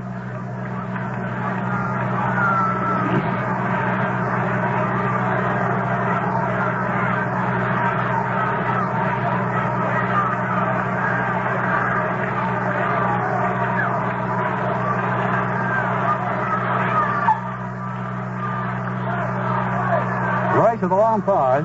Hits the sign. The 2-2 pitch. Round foul again off there. It is Hahn's hanging tough here. Royce angrily grabbing at the ball. The Pirates loosen Justy and Hernandez in our bullpen. Pirates 2 runs, 9 hits, and no errors. The Mets no runs, 5 hits, and no errors, but they're threatening here in the 8th inning with Garrett at third, Theodore at second. The 2-2 pitch underway to Hahn, and it is hit again foul off there. Hit the ball at somebody, Don, and let's get out of here.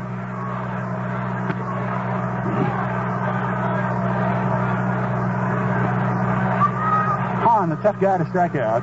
He has 35 walks, 34 strikeouts. And he had more walks than strikeouts. You're pretty tough up there. He's been at bat 310 times. The windup and the 2-2 pitch to Hahn. Counted off third, and it's a foul ball again. Just foul. When he's hanging tough on Royce, I'll tell you, he's battling him. That ball would have easily scored Theodore because Hebner didn't get close to it at all. It was foul, just foul off the third base side.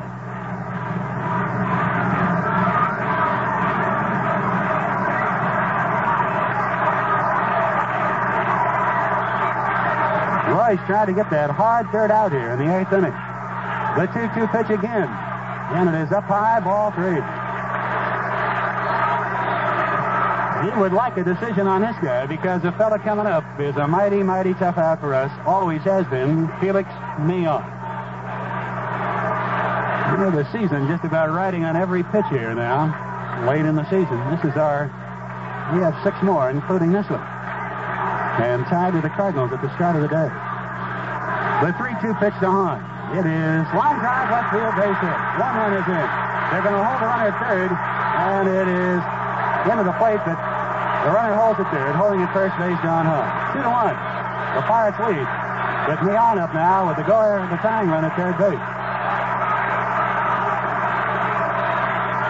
That's only the 26th RBI of the year for Don Hahn, but it's a mighty big one. Not so much for the Mets, certainly, but for a lot of listeners, I guess, out in St. Louis. The blue pitch by Wayne Garrett. He was hit on the fist with the pitch. Weakly hit to left field, and Theodore on the first pitch. Lined one in the left field corner for a double. And Royce now pitching for his life here. Has runners at first and third. leading 2-1 beyond the bat. The pitch by Jerry. It is up high. Ball 1.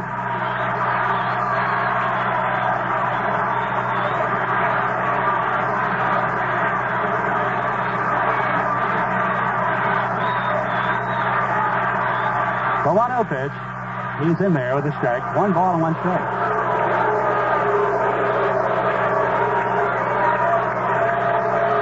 Two are out, nobody on, and very quickly the Mets have put together a single, a double, and a single, and have gotten back into the ball game 2-1.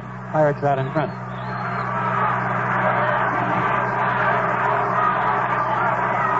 The look at first, the 1-1 pitch to Mion, grounded foul into the crowd off the first base side, the count of 1-2. This guy, a tough out with 2 strikes on him. He just tries to hit the ball someplace, and more than that, is successful.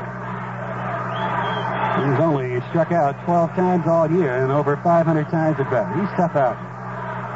A better hitter with 2 strikes than he is any time. Race knows that. The runners lead, first and third. The pitch, and it is bounced to third base. Hebner comes up, bobbles the ball, pitch throws. He got him at first.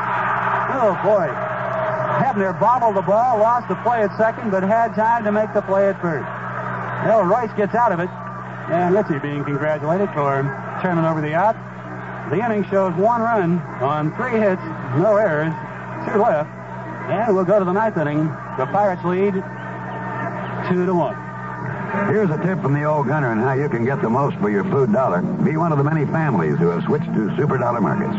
Super Dollar Markets have joined the fight against inflation. You'll find high-quality meats, the very freshest of produce, and a wide selection of well-known national and local brands. All at prices that make your dollar have more sense. There's always a great plus for Super Dollar customers that's sometimes hard to find in most other large food markets. It's that wonderful, friendly feeling of welcome that puts you at ease the moment you walk through the door. Super Dollar folks are people who like people, and you can take it from the old gunner. They'll do everything they can to help you make that hard-earned dollar go a little further. Super Dollar Markets are staffed with friendly people who know they can serve you better and save you more. So see for yourself. There's a lot of savings waiting for you at all Super Dollar Markets. The inflation fighters, where your dollar has more sense and who serve you better and save you more. Start your food shopping at Super Dollar Markets this week and feel the difference.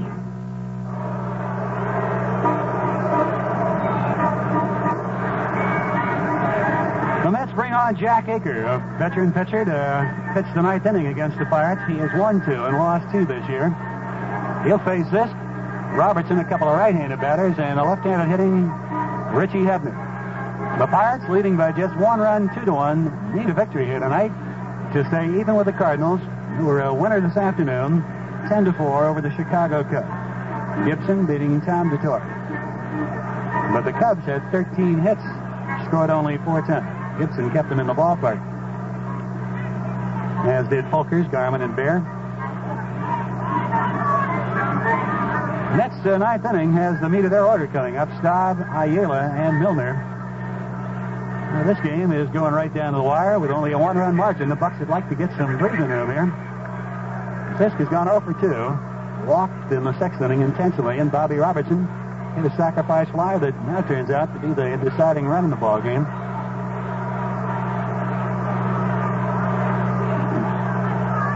Aker, a right-hander that throws sidearm, good sinking fastball. Pitched by Jack, and it's a high pop-up off the right side. Rusty Staub got him. Felix Mion calling for it, makes the grab. This popped up to right field, very shallow. Richie is on a real tough time of it since the Philadelphia Phillies series. But he's had a whale of a season. Hitting at .310 coming into this game. 97 RBIs and quite a year for his 2nd year in the major leagues. Bobby Robertson double, line to third into a double play and hit a big sacrifice fly in the 6th that gave us our go-ahead run. To lead the run now. Pitch away by Aker. Ball 1.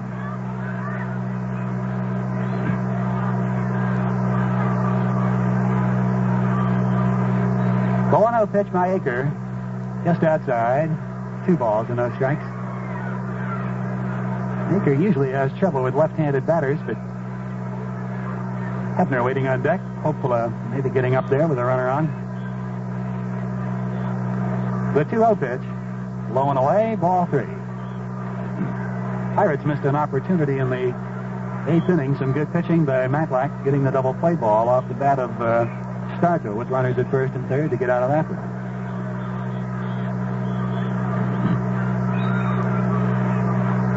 The 3-0 pitch, and it's in there, taking strike 1.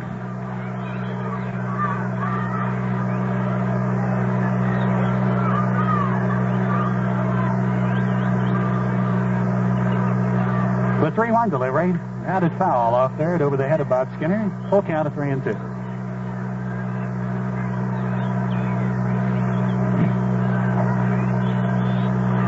Matlack and Royce dueled even over the front 5, and the Pirates finally broke through for 2 runs in the 6th inning. The 3-2 pitch, up high, ball 4. He lost him. Now the walk gives the Bucks a base runner, and that'll bring up Hebner. Ritchie, with 17 home runs, has driven in 64.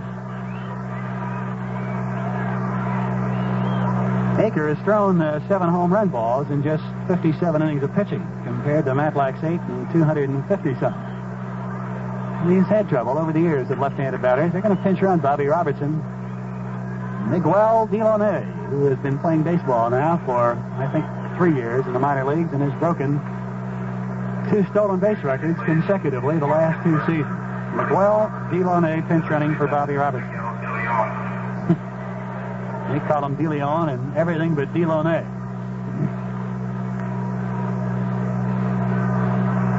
D-I-L-O-N-E. Delaunay. A very promising prospect for the Pirates. He's at first base. Hebner stepping in against Jack Aker, and the Pirates 9th inning leading 2-1. The Pirates out in front. Aker from the stretch. The look at first, and the 5th. He's stealing. Ball is fouled out of play. Strike 1. Delaunay had a big jump that time, but Hebner, first ball hitting, fouled. And Hebner looking and saying, "What do you want?" Skinner's pointing at second base. He said, "We got a runner down there. Let him get back."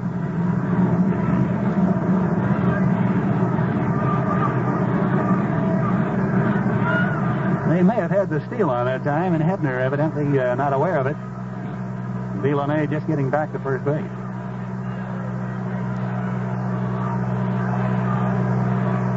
Aker looks over, and he comes to first, throws over, drawing Milner off the bag. Delaunay diving back in head first. Rich, I'd like to get a runner in there. The look at first, the throw over. He's back again in time, diving head first. Only, I think, 19 years of age, Delaunay.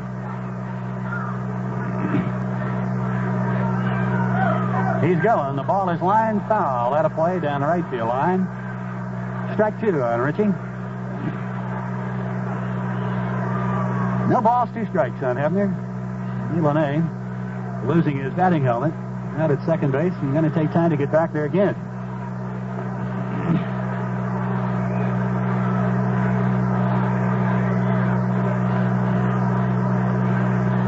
The youngster has the graceful movements of a fast runner, and he just looks like he has the youthful enjoyment of just playing flat out running hard. The count of 0-2 on Hebner. The look at first base, a long pause, and the pitch. Way outside, a fastball, 1 ball and 2 strikes. That brought Dyer out very quickly.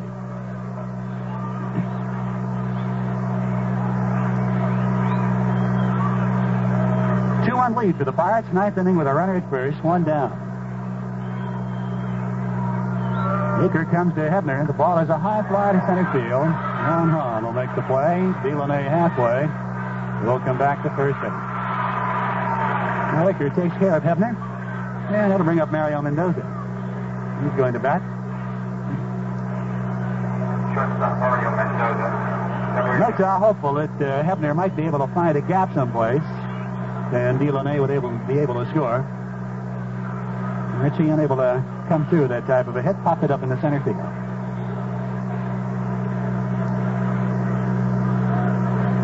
Mendoza has struck out 2 times in 3 at-bats against John Matlack. No home runs, 15 RBIs. And a curve down low, ball one. And this is the first start Mendoza has had in some time. Tavares getting a rest tonight. Delaunay at first base. He's stealing. The ball is looped foul out of play behind home plate. Every time he gets a jump, somebody's hitting away and fouling the ball, and he's got to come back. 1 ball and 1 strike.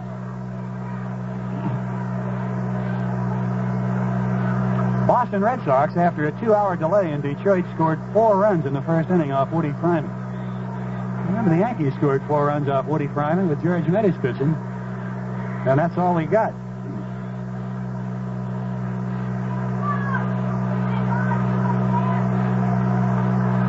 Into the top of the 9th inning out in Cincinnati. They're tied 3-3. The Giants. Delaunay running again. A ball inside. Throw through to second. He's safe. And Miguel Delaunay steals second base. A good throw by Duffy Dye. But the speed of the youngster gives him the stolen base. That's his second in 2 attempts.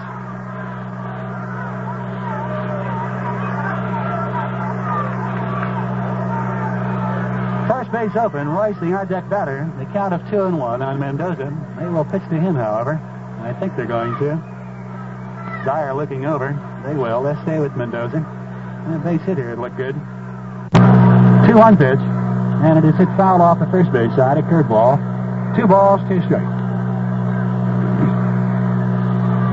Well, if Fryman's going to get any more out, he's going to have to do it from the shower room because Lemanchik replaced him in the first inning.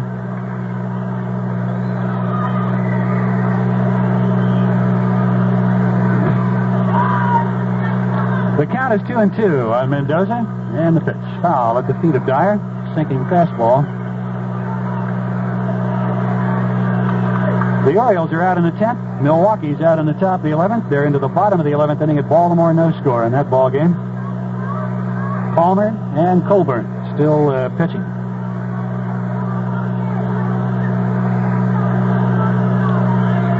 The 2-2 pitch by Aker to Mendoza. Pops him up behind home plate. Duffy Dyer has a play, I believe, near the railing. He's got it. That'll be down the middle. Well, the Pirates fail to score. No runs, no hits, no errors. 1 left, and we go to the shaky 9th inning. Pirates leading by 1 run, 2-1. Just imagine yourself in this situation. It's about 90 degrees out, and you're on your way back to work from lunch, and you want to run a quick errand, which takes all of 10 minutes. But when you go back to your car, it won't start. And you thought cars only had trouble starting in cold weather. Well, hot weather is sometimes even harder on your battery than cold weather is. That's usually because blistering heat can help cause high internal engine friction, which can make it hard to start your car. So you need a battery that will perform no matter what the weather, hot or cold. And that's the Delco Energizer. It gives an instantaneous burst of power for hot weather starts or cold weather starts. Now you know more about the Delco Energizer. And that's about all anybody has to know about batteries. Delco batteries are distributed by Valley Auto Parts Company, 329 Airbrake Avenue in Wilmerding, McPeak Tire Corporation, 240 Boulevard of the Elias in downtown Pittsburgh, and Penn Hills Auto Parts at 119 Penn Oak Drive in Penn Hills.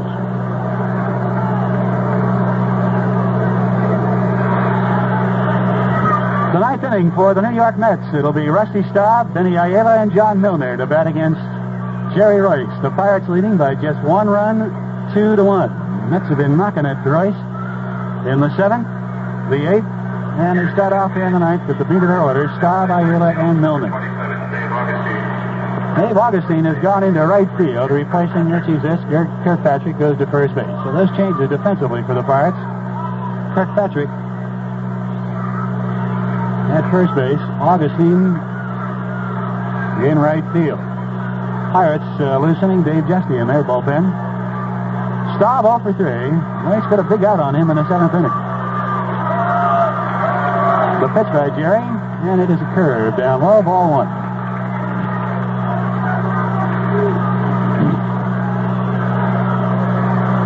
That first out in the 9th inning is so very, very important. The 1-0 pitch.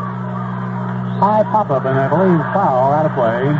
Kirkpatrick near the railing, but it's into the crowd. He tried to get in there, but couldn't make a play. And there were no fans going to let him get in there, I'll tell you.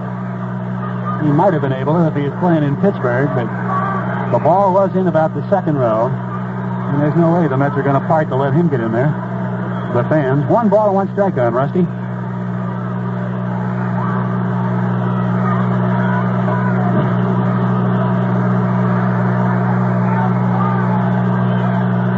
The nail biter here at Shea Stadium. The windup on the 1-1 pitch by Royce. Swinging and a miss, strike 2. Royce went away with a breaking ball that time.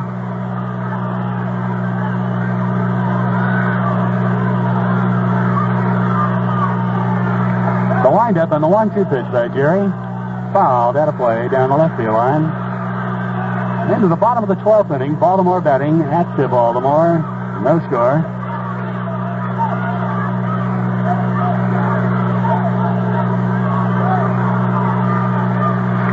You can bet the Yankees are doing some scoreboard watching on that. The 1-2 pitch again to Roy. Line drive, left field, and it's a base hit for Staub. Well, the Mets get the guy they want on, the leadoff batter, and they have an opportunity to bunt here.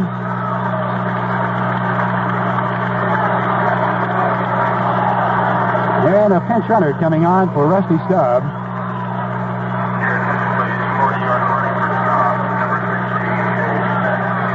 Dave Schneck comes on to pinch run for Rusty Staub.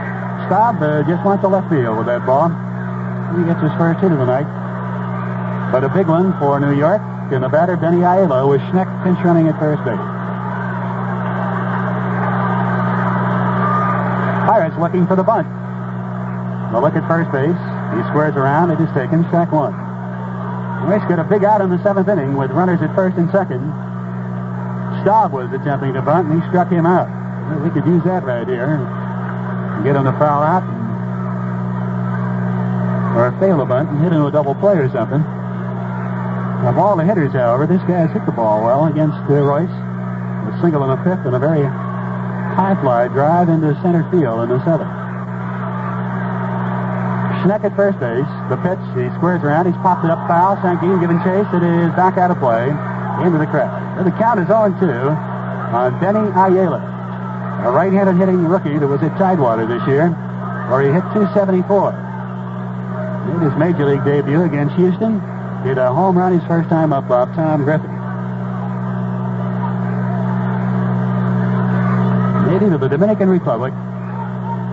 As we mentioned earlier, he resembles so much Philippe Alou. Schneck at first base. Kirkpatrick holding against him. And the 0-2 pitch by Royce underway. And it is outside a fastball. 1 ball, 2 strikes.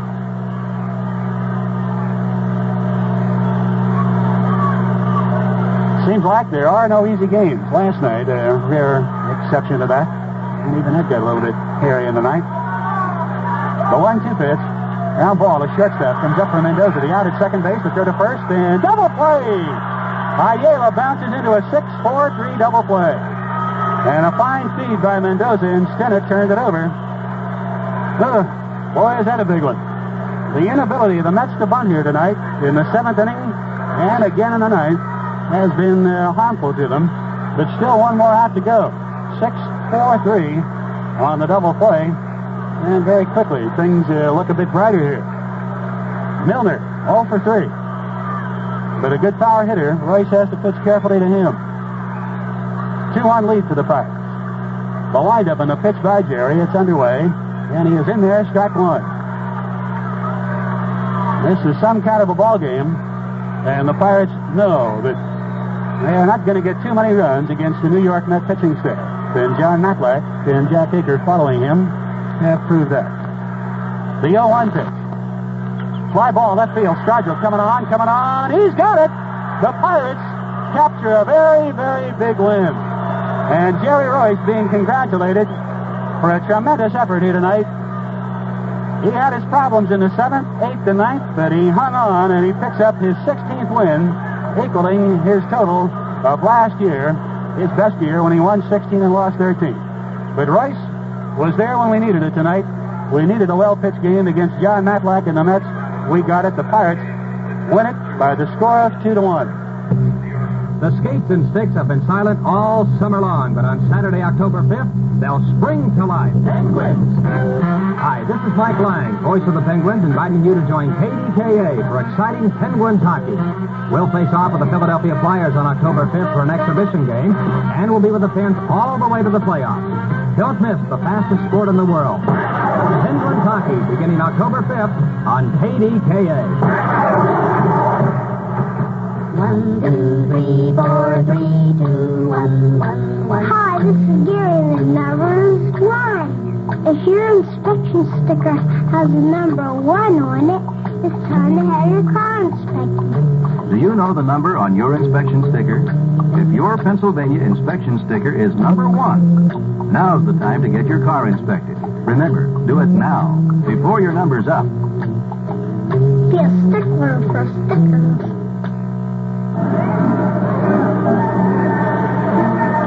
Well, the Pirates and the Cardinals have 5 games remaining. And they are in a dead heat with 5 more to go. The Pirates 84 and 73. The Cardinals 84 wins, 73 defeats. And the ball game tonight, the Pirates came into this ballpark knowing that the Cardinals already had won by a big score of 10-4 against the Chicago Cubs this afternoon. Bob Gibson beating Tom DeTore. And they came in here knowing that they were going to have a tough battle facing a very strong left-hander, John Matlack, who had shut them out on a 3-hitter the last time in Pittsburgh. They weren't disappointed because Matlack pitched his usual strong ball game, but Jerry Royce pitched an even better one, and he got into trouble in the late innings in the 7th, 8th, and 9th, and he came off a winner by the score of 2-1. Line score, the Pirates 2 runs, 9 hits, and no errors. The New York Mets 1 run, 7 hits, and no errors. Royce the winner, his 16th win, equaling his total of last year at Houston. His record 16 wins, 11 defeats, and that complete game, by the way, was his 14th complete game, the best he's had in his Major League career.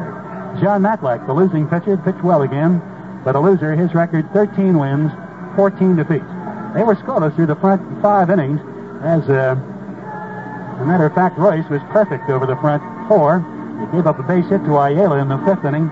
He was erased in a double play, and through the front 6, he had retired 18 in a row with the 8 of that double play.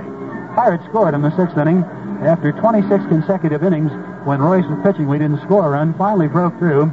Stennett ripped a single down the left field line. Sanguin punched one off the right side, sending Stennett to third. Oliver popped up to third. And Willie Stargell, after having a count of 0-2 on him, fouled off a couple of pitches. And it drew the count to 2-2. Got a slider away. Drilled it deep to center field off the glove of Don Hahn, scoring Stennett. Sanguin went to third on the play. And he intentionally walked Zisk. Robertson then got the big run in with a sacrifice fly to right field, scoring Sanguin, and the ball got away from Dyer, and Zisk was thrown out trying to go to second base, and a good play by Matlack. That's all the run scoring the Pirates got. That's all they needed, although it looked kind of funny in the 7th inning. With 2 outs and nobody on, Staub failed the bunt.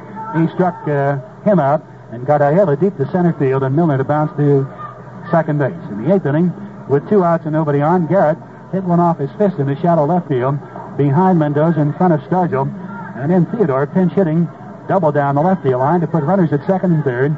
The tying run at second. Hahn singled the left field sharply. They had to hold the runner. Theodore at third base, and he got me on to tap out the third. Hebner bobbling the ball, and finally getting the out at first base. And in the 9th inning again, the leadoff batter got on, and the inability of Ayala to bunt set up the double play. He bounced into it. Milner lined to left field. So the Pirates win a very big ball game. Tomorrow it's going to be Tug McGraw to go for New York, Jim Rooker to go for the Pirates. Till then, for Bob Prince, Nellie King saying so long from Shea Stadium. This game was brought to you in part by Joy, nature's high-protein food for dogs. Higher in protein, and it still costs less than most other brands. By Daily Juice Natural Juice Products, natural fruit drink concentrate, and Daly's Cocktail Time cocktail mixes. By your Pirate Land Chrysler Plymouth dealer, who has immediate delivery on America's #1 selling compact. And by your host for the opening innings, Iron City Beer. When you're really ready to pour on the iron. Final score, the Pirates win it 2-1. This is the Pirate Baseball Network.